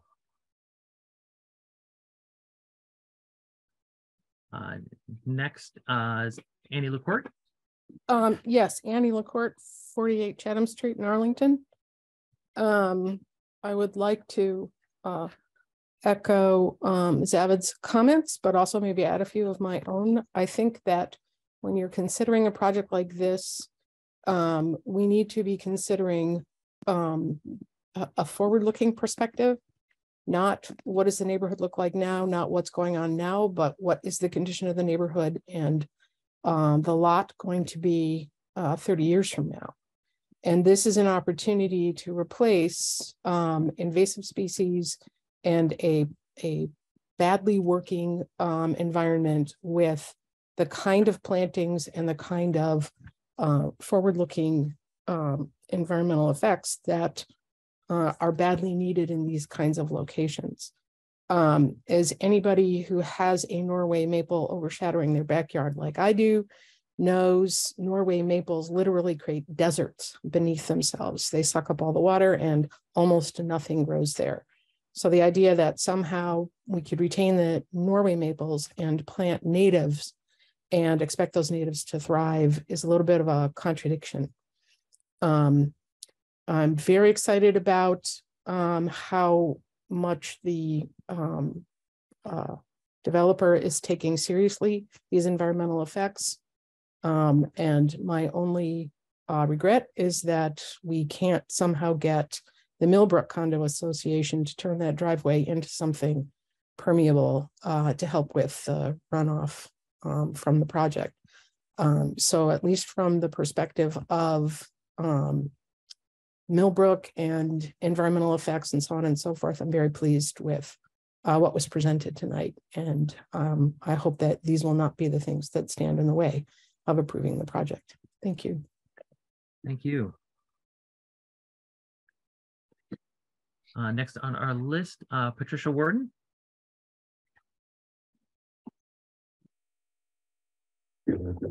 Thank you, Mr. Chairman. Patricia Worden, 27 Jason Street. Thank you. I like to say that I would really appreciate Mr. Moore's comments and those who wish to preserve the tree canopy. The clear cutting of large mature trees would cause climate damage, and the area would probably become a heat island, which is a public health concern. I do think that the nearby Wellington Park is a good example of what we need in that linear park designated area, which, as Ms. Stamps mentioned, would benefit from a public easement there. And I think that that the biggest hazard to this whole project is its effect on climate change. And my comments on that I would like to keep for another day. But I do think that the humanitarian crisis that arise from the climate change do demand that we take much more care of our trees. I would like to mention that I have several very large maples in my Norway maples in my backyard, and where we go to sit in summer is underneath the largest of them, which is always 10 degrees lower than the rest of the yard. So they do have tremendous benefits, and I hate to see a heat island created there. Thank you very much. Thank you, Mrs. Worden. Next on the list is Steve Moore. Yes, Steve Moore, Piedmont Street. I appreciate, I certainly appreciate everyone's interest in trees and trying to do this right. I understand Ms. LaCourt's approach of having kind of a longer term perspective rather than immediate. The only issue is that a manufactured urban forest needs care to survive. And all you have to do is look around a lot of the housing developments in Arlington to see forests just die when they're not cared for. And sadly, although the best planning and work can go into making an urban forest that could thrive, but is not maintained, the forest doesn't necessarily survive. Clearly this one, which is not a great forest, I'm not pushing that idea, has naturally established itself and is surviving actually very well. It may not be the best use of the land, I agree. So more discussion here, that's all. I mean, I think there are a number of perspectives. It sounds like they're being taken into account, and I think that's a good thing. There'll be a good compromise at the end. But one more technical question. It looked to me when I did walk the site that a lot of the back area where the woods are seems to be kind of a rocky, broken up ledge area. And I know that a lot of that area is where they intend to sink the water retention pond, so to speak. And I appreciated the comment in Mr. Reardon's report about not wanting to compact the soil beneath where those structures are going to be so they can absorb the water. What happens if you drill down and find you hit ledge or whatever? Where does the water in those particular manufactured retention areas go after it gets filled up? And this is, I'm showing my ignorance as much as anything else. Is there someone that might be able to answer that question for me, Mr. Chair? Yes, Mr. Moore, if you could, would you have a follow-up depending on that answer or? No, thank you. Thank you. I would like to ask Mr. Novak if he's still available, if he could just address the question, because I know that they have done some test pits and some explorations of the subsoil conditions. So I think it's sort of a two-part question. One is, do we have confidence that it's not ledge underneath? And then what happens if the water doesn't move the way that we anticipate it's going to move? Sure, I'll do my best to try to address all of that. We did conduct soil testing on site. We went down 80 plus inches below what's an existing grade now. And I'm just going to look at the plan so I don't misspeak while I speak to you. And we found a Lumi sand type of material, no evidence of ledge down those 80 plus inches. So we're sitting at elevations of 76 and so on. And we didn't find any groundwater either, so no evidence that there was anything restrictive or anything happening below that. Matt, correct me if I'm wrong. Did you do additional borings out there as well, or was that? Yeah, and was there any ledge encountered there either? We hit ledge in one of the test borings further up toward Mass Ave. Yeah, I forget exactly where it was, but it was within. We were conducting geotechnical studies to determine what we needed for foundation bearing, and we did encounter a ledge, I think, down around 14 or 15 feet in one of the test borings for the building perimeter. Right, that was my recollection, but I knew you'd have a better handle on it. So in that sense, I can say it was refusal. It could have been, a large egg. Right. I don't know if it was bedrock, but it was refusal. But between those, my testing and those geotechnical borings, we know that we have at least 80 inches, if not 14 feet of naturally occurring material before we have to worry about any ledge. So I don't anticipate in the rear of that site encountering any ledge that would hinder the implementation of that infiltration system. And looking at the overall hydrology of the site and the site next to it, where the water is going to go is to the brook. That's where it wants to go. That's essentially the lowest point where the water moves. So I can't say that we won't find it, and we'll certainly, once we explore and excavate, if there is an issue, we'll have to pivot and figure something else out, but it's not anticipated. And I hope that helps at least answer some of your concerns and questions. Right. Thank you. Thank you, Mr. Chair. Mr. Chair, if I could just add a couple things maybe to help a little bit. Steve, the stormwater standards, the Massachusetts stormwater standards have whole hundreds of pages on how you analyze infiltration to make sure that A, you have enough offset to groundwater, B, that you've adequately modeled your soils according to soil type. So there's robust technical guidance on that. And to Mike's point, the water that infiltrates in the ground goes right into the groundwater table, which in turn feeds the stream. The important thing is by infiltrating it, you get a whole lot of treatment that doesn't happen if it just runs over the surface. So we should be well protected there. Thank you so much. Next is Anson Stewart. Thank you, Mr. Chair. Anson Stewart, Moulton Road in Arlington. Just want to reiterate, as I have in the past, my overall support for this. I think it's a good development for the town. One specific question is, what is the condition, the kind of edge condition between the back of this lot and the Millbrook parking lot? Is that current? What's the slope of that currently? And what is proposed? Any sort of retaining wall or anything like that?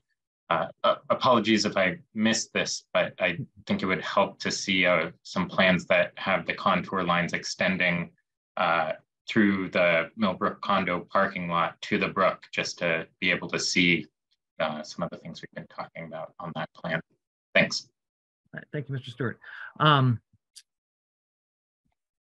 don't know, Matt Majore, if you could address that question. So what is the existing condition where the lot meets the parking behind, and what is the proposal? I think I'll let Mike jump on that if he has the plan handy, if that's okay. Absolutely. Yeah, I think I can still share, so I can. You should be able to, yes. Yes. So 1 second. Sorry, I thought that was a little more ready to go. So the existing, and I believe the question was the intersection of this property with the Millbrook parking. What does that currently look like, and what is the plan for that to continue to look like? So you can see that the property line here is in dark black, and then there's an edge of pavement, which is the parking area. It's a little tough to see, but it almost looks like a double line just beyond that. So in between so that's the edge of pavement. That's the parking area that we think of in terms of impervious area.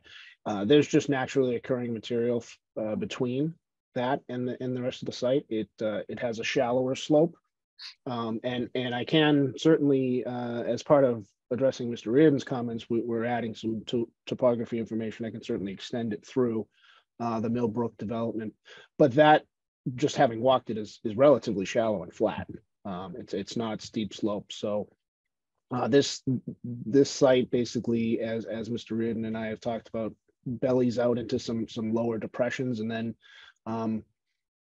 has a slight berm, and then just gradually ends into the parking area. And again, it's very shallow, so there's not a lot of fast moving water across there, which is, I think, why Mr. Reardon's concerned about some icing potential. We want to make sure that we don't have any worries across that parking lot. But the intent moving forward is to mimic that. Is to not change that at all, to keep it a natural material up to the property line, since we obviously can't do anything beyond our property line, and just make sure that there's no major changes in terms of how those are connected right now. Okay. And then once you get to the property line, my understanding is are you raising the rear yard at that point? At the back property line, no, we'll be tying into existing grade. Okay. Yeah, we don't want to raise or berm or hold anything unless we absolutely have to. But the early indications of the drainage design is that we won't have to retain any water there. Okay.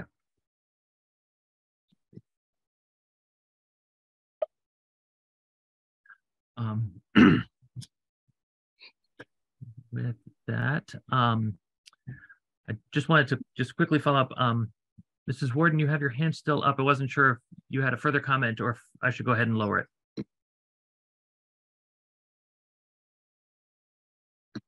Sorry, can I say something? Since I didn't really have my hand up, but I would like to make one additional comment.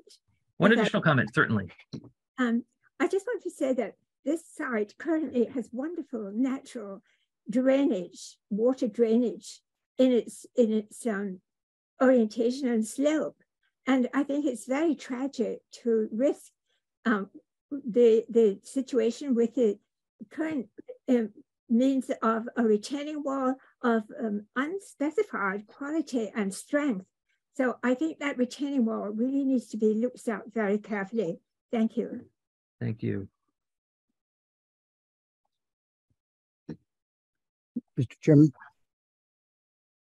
Mr. Hanlon.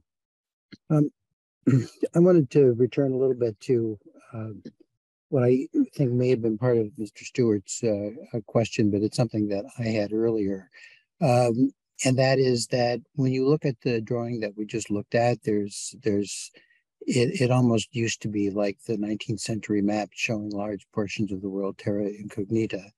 And at the same time, we're told that one of the potential advantages of all of this project will be if the applicant succeeds in working out an appropriate arrangement with the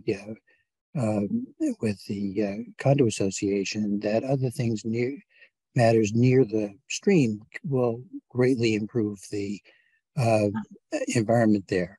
And based on that all is in the terra incognita part. And so you can't really see what that amounts to. And eventually, I think we're going to need to see both what's there now and have a better understanding of that area that's between the back property line and the creek. And I hope that the applicant, I assume actually that the applicant, without my saying anything, would do something like that. But it would certainly be very helpful to the board in understanding what's proposed and the advantages of it, and if there are any the disadvantages of it, if we had that map filled in a little bit.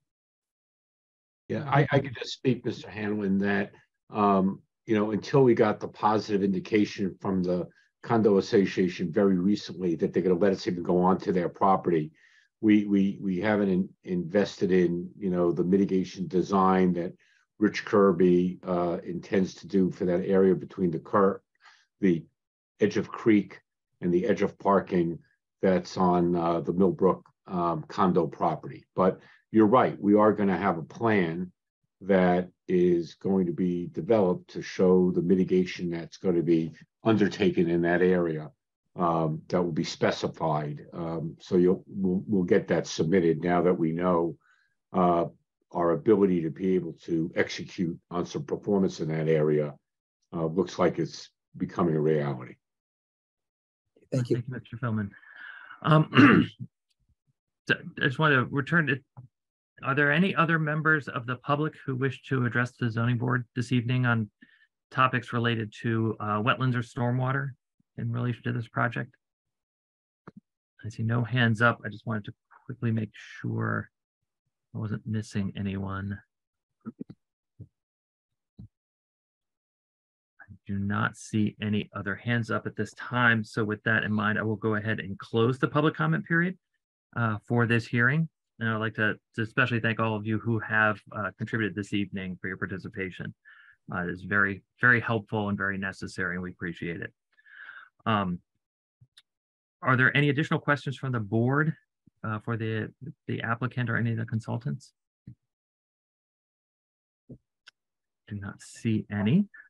Are there any? So there were certainly a lot of takeaways I think that we discussed throughout the hearing, and there's a lot of documentation that the applicant is looking to add and include in the project set going forward. So the board looks forward to reviewing that information when it becomes available.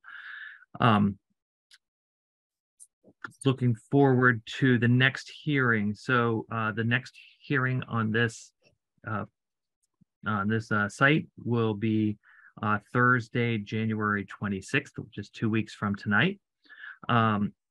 And we had preliminarily talked about having traffic and related topics as the topic of discussion for that evening. I just wanted to touch base with Matt Majuri and with Sean Reardon just to make sure that they're both comfortable with that, or an alternative would be we could talk architectural issues with Cliff Bomer instead. I think that, thank you, Mr. Chairman. I think we should be able to cover traffic as well as probably the balance of Mr. Reardon's civil comments with regard to constructibility and emergency access. And we may, I'm not sure that would eat up a whole meeting. So there's a possibility that we could at least begin some initial conversations on architectural as well, if the time allowed. And Mr. Chair, it's looking like I'm going to have a conflict that evening. I can send our traffic folks to certainly cover the traffic issues. I don't think any of those are terribly involved. And I don't have a problem sort of working directly with the applicant to address all the comments that we've listed to date, and then come back with something maybe after the architectural gets discussed. We could, we would also be flexible if we wanted to move my suggestions to the subsequent meeting and focus on architectural at the next meeting. I think we'd have that flexibility if it was more productive for Mr. Reardon to be present for the balance of the civil and traffic review.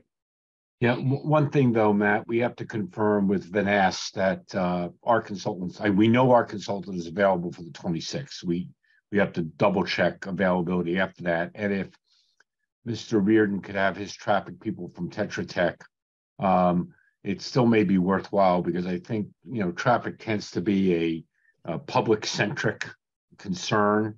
And I think we'd like to get some feedback from the public or as to if they're satisfied. We think the assessment report indicates very little impact, but we'd really like to get some public feedback on that. So perhaps I could suggest we do traffic and then jump into architectural, and then we would save constructability and fire access for the subsequent meeting. Yeah, when Mr. Reardon is there. Okay. Thank you. Thank you very much.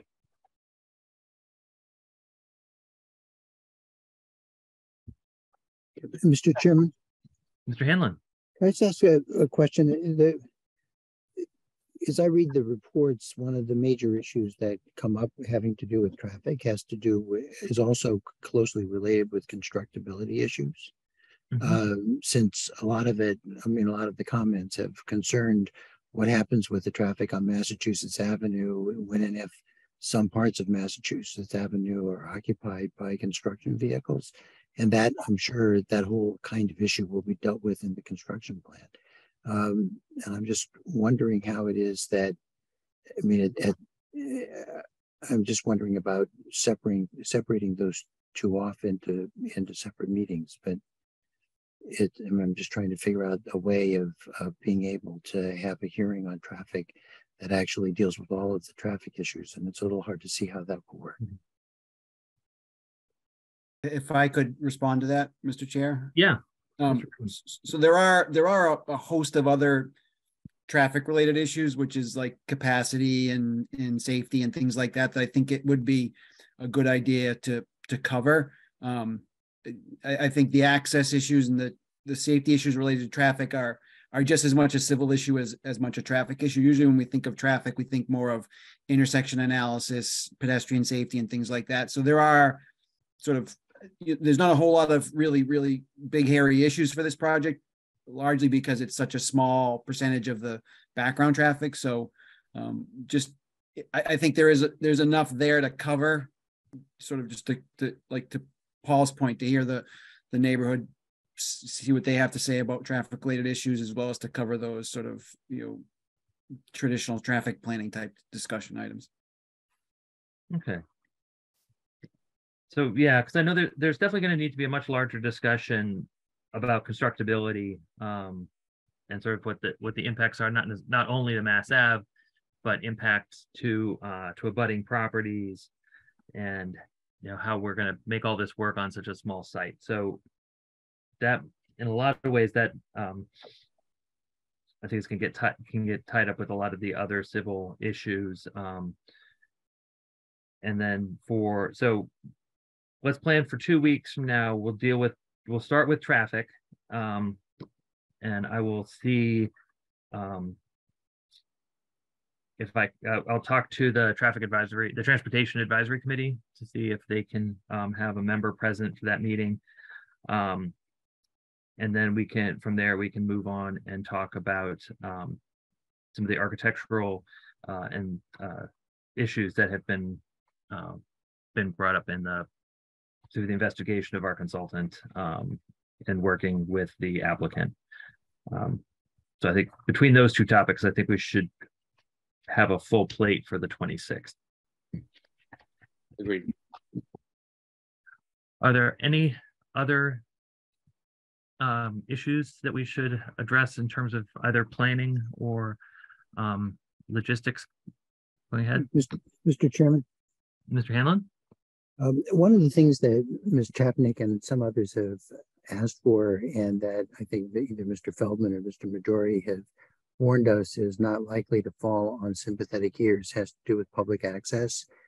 From my point of view, I understand the liability issues, and I've actually sat on condo boards where we've dealt with the same thing, so I get how that works. But at least sometimes there are provisions, my understanding is, for public access, and I'd like to sort of see if there are examples of places where that was done, and if it was done, how the usual obstacles are done, so that we don't reject that option or combine with rejecting that option, without having taken a better look at the possibilities than we have in the record now. Okay. Where do you think, Mr. Hamlin, we would look for examples of such a thing? I would assume that we were looking largely at 40B things, and I'm certain that with the experience both of the applicant and the applicant's lawyers and the applicant's consultants, that they would be, if there are things that are like that are out there with a reasonable search, that they would be able to identify them. Okay, thank you. And Ms. Chapnick.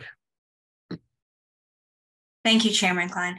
I just wanted to ask if the applicant knew, or Rich Kirby knew, when we were going to get the updated plans for the mitigation areas as were discussed, just in terms of scheduling for review from the Conservation Commission. Thank you.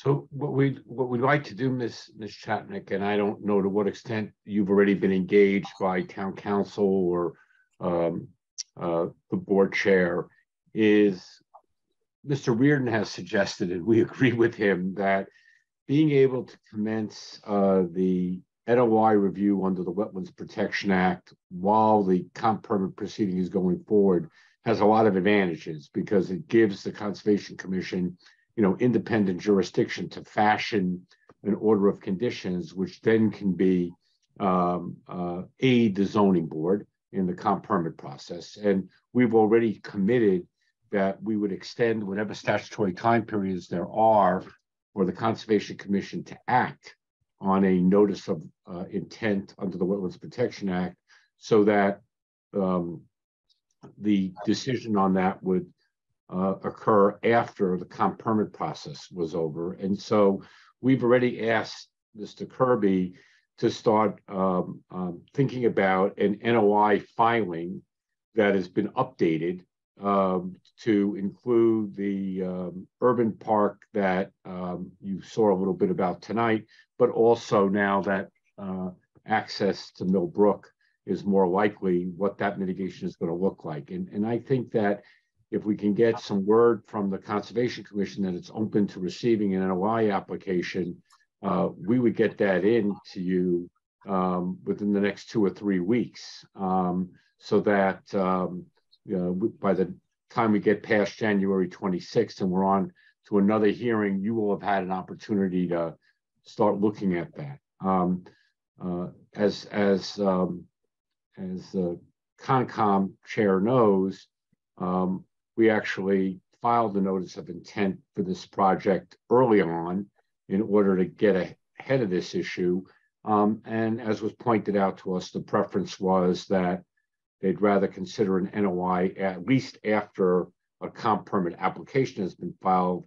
And frankly, the conservation could say, until a comp permit is issued. But it's important to the applicant, and we think to this process, that there's some concurrent review going on, because we think it will help coordinate Wetland Protection Act issues and local bylaw issues so that everything conforms.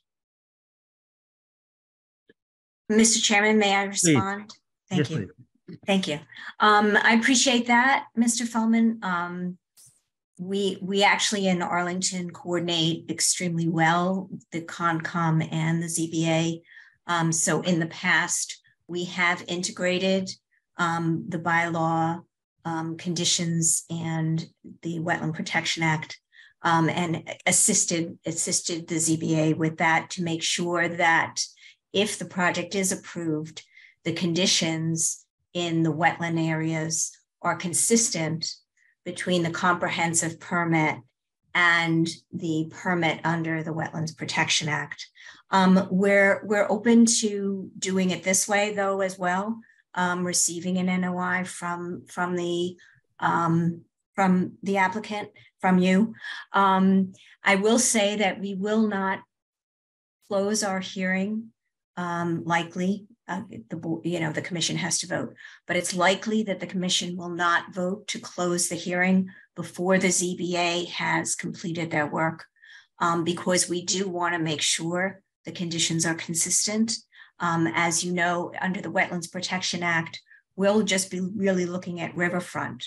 And the ORA, the adjacent upland resource area, which is a resource area in the town of Arlington, is not going to be reviewed under the Conservation Commission NOI process. However, it is under the ZBA, and that's why we wait, because we want to make sure everything is consistent. Just to give you an example of what we've done in the past, even when the NOI waited till after the ZBA had completed their work, it only took an extra month in the Conservation Commission to complete the NOI under the WPA, because we do that coordination so well. That said, it's really up to you. You're the applicant. And if you'd like to, submit the NOI now, the Conservation Commission will open the hearing. We do appreciate that you're saying you're willing to allow continuances, because likely the commission would request that additional information and coordination with the ZBA. Yeah, we appreciate that, Ms. Chapnick. We would like to proceed on that basis. Every project is different. We have contractual obligations with our sellers to achieve entitlements if we're going to get them by a certain time period. It's a very expensive process to the applicant. So while a month doesn't sound like a lot of time, a month can make a big difference in terms of our permitting period under our contracts, and a month can make another substantial difference in thousands of dollars of costs. So yes, we will. We completely understand you'll keep the public hearing open. We completely understand no decision will be issued under the Wetlands Protection Act until the COMCOM permit process is completed. But we will, and we greatly appreciate your flexibility in allowing us to get a notice of intent in. We will do that. And as I said, I think Rich said that he's already been working on it, but he said he would put together a new, more complete filing, up to date, and we'll talk to him about addressing the Millbrook piece and get that NOI application into you, I think, early February. Okay. Thank you very much for that heads up. And Rich understands that the updated information that is going to come into the NOI under the Wetlands Protection Act to the COMCOM should also then be updated for the comprehensive permit, because they're permitting it under our bylaw, which also requires that information. 100%. In fact, great. What we need to do is we need to take the old NOI and update it with our comp permit filing to date. So first we have to update it the other way. And then we have to, in response to what we're hearing tonight, get the mitigation plan for the Millbrook area developed and detailed for both the CONCOM and the ZBA. Thank you for that clarification. All right.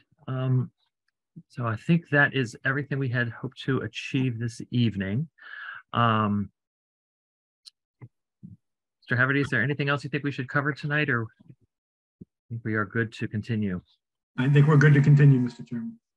Very good. Well, with that, then I will move to continue the public hearing on the comprehensive permit for the residences at Millbrook, which is 1021, 1025 Massachusetts Avenue, until 7:30 p.m. on Thursday, January 26th, 2023. Second. Thank you, Mr. Hanlon. So this is a vote of the board to continue this public hearing till 2 weeks from tonight at 7:30. Mr. DuPont? Aye. Mr. Hanlon? Aye. Mr. Riccadelli? Aye. Ms. Hoffman? Aye. Mr. Holly? Aye. And the chair votes aye. We are continued on the residences at Millbrook. And I'd like to thank everyone for their for everything they provided to tonight's meeting, and for all their comments and expertise. It's really very much appreciated. So thank you one and all for that. And thanks to you all for a very productive meeting, and we appreciate everybody's time. Thank you very much. Good night, everybody. Thank you. Have a nice So evening. just for the board's sake, so just to review our calendar as we do at the end of our meetings. So our next meeting will be the Thursday, January 24th, which is will be Tuesday, January 24th. Sorry.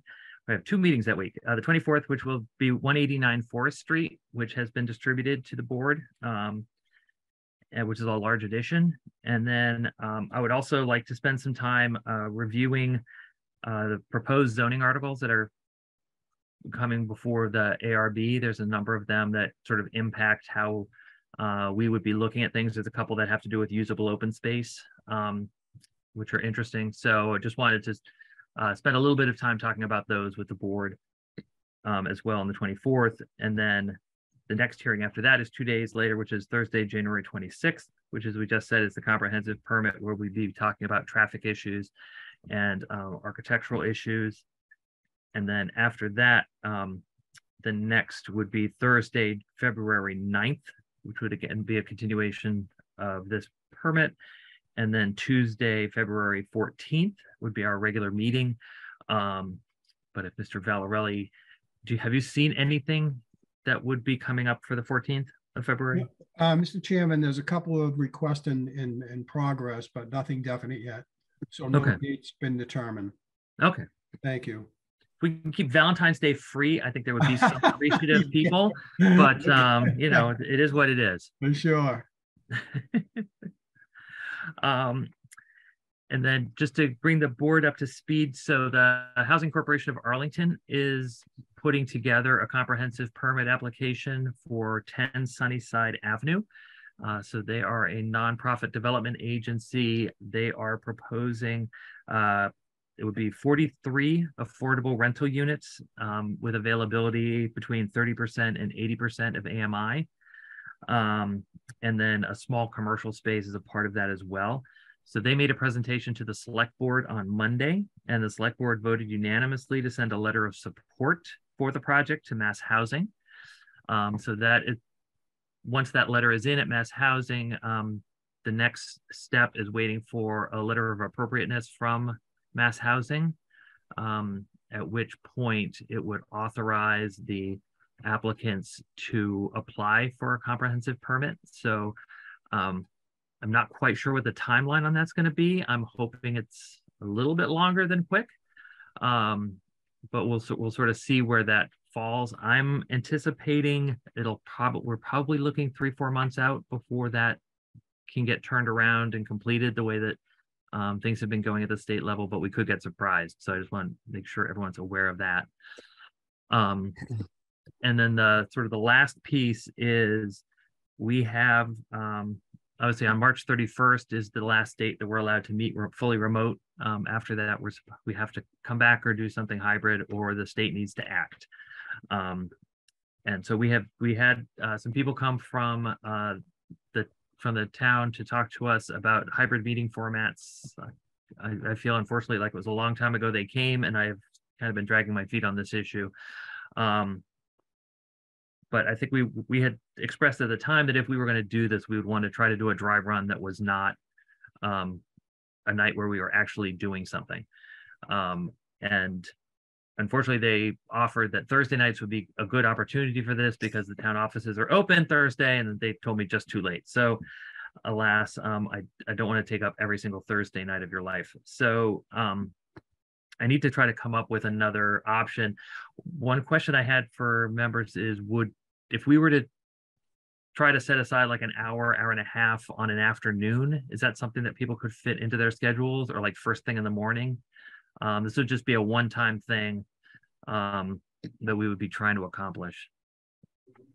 Sure. I can do that. Dennis, you were shaking your head originally. Yeah, no, that would work for me. I think, you know, my schedule bounces around a little bit, but typically Tuesdays through Thursdays are much busier. Okay. Sometimes on site. So beginning and end of the week are usually easier for me if it's just a one-off. Okay. Elaine, would that work for you too? Yeah. I mean, the sooner the better for me, because I'm on leave right now, so I have lots of flexibility. All right. Well, given that, let me see if I can try to arrange for a Monday afternoon. I would say Friday, except that most of town offices are closed at noon on Friday. So it's just try to arrange this at a time when town staff are still on the clock. So we're not taking up anybody else's personal time. Mr. Chairman. Mr. Moore? Having gone through this process already. Yes. Do you know yet what room you're going to want to use? Has anyone proposed a particular room? Because only so many rooms are set up this way.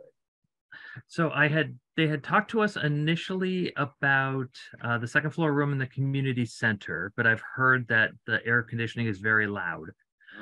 Yes. And then they mentioned one of the conference rooms at town hall, and I don't remember if it's the second floor or the third floor conference room in the annex, but one of those rooms they had mentioned. Yeah, I would recommend the one in the annex. It's the best setup, and it's got it's the best room. So if you can, choose that one. Okay. And definitely have Mr. Feeney or whoever is going to give you instruction, take you all through it, because it can work quite well. It can also be quite messy, and it won't take an hour and a half to do your dry run. You'll realize pretty quickly it's not that hard once it gets set. Okay. Part is the setup. And I suggest one of your board be charged with the task of being the technical person. Okay. Not you as chairman. You're also trying to run the meeting, and it just doesn't work if you're trying to do both. Okay. Do you think it would be helpful to have one or two members participating from home just to test that part out as well? Yeah. Okay. That's what we did. We had a couple home, we had a couple in the room, and the room is actually, the equipment's great as long as it's set up right. And got it. All right. Just my 2 cents. No, I appreciate it. We're flying blind into this, so that's greatly appreciated. All right, so I will get back in touch with the town and with the committee, and we'll try to get that set up for a Monday in the near future. Excellent. Great. That is everything I have in my magic packet of papers. So thank you all for your participation in tonight's meeting of the Arlington Zoning Board of Appeals. I appreciate everyone's patience throughout the meeting. I especially want to thank Rick Valarelli and Vincent Lee for all their assistance in preparing for and hosting this online meeting. Please note that the purpose of the board's recording this meeting is to ensure the creation of an accurate record of the proceedings. It is our understanding the recording made by ACMi will be available on demand at acmi.tv within the coming days. And if anyone has comments or recommendations, please send them via email to zba@town.arlington.ma.us. That email address is also listed on the Zoning Board of Appeals website. And to conclude tonight's meeting, I would ask for a motion to adjourn. So moved. Thank Second. you, Mr. Hanlon, and thank you, Mr. DuPont. The roll call vote of the board to adjourn for the evening. Mr. DuPont. Aye. Mr. Hanlon. Aye. Ms. Hoffman. Aye. Mr. Holly. Aye. And Mr. Riccardelli. Aye. The chair votes aye. We are adjourned. Thank you all very much. It was a great, productive meeting, and look forward to seeing you guys in a couple weeks. Good Good night, guys. Night all. Take care, everybody.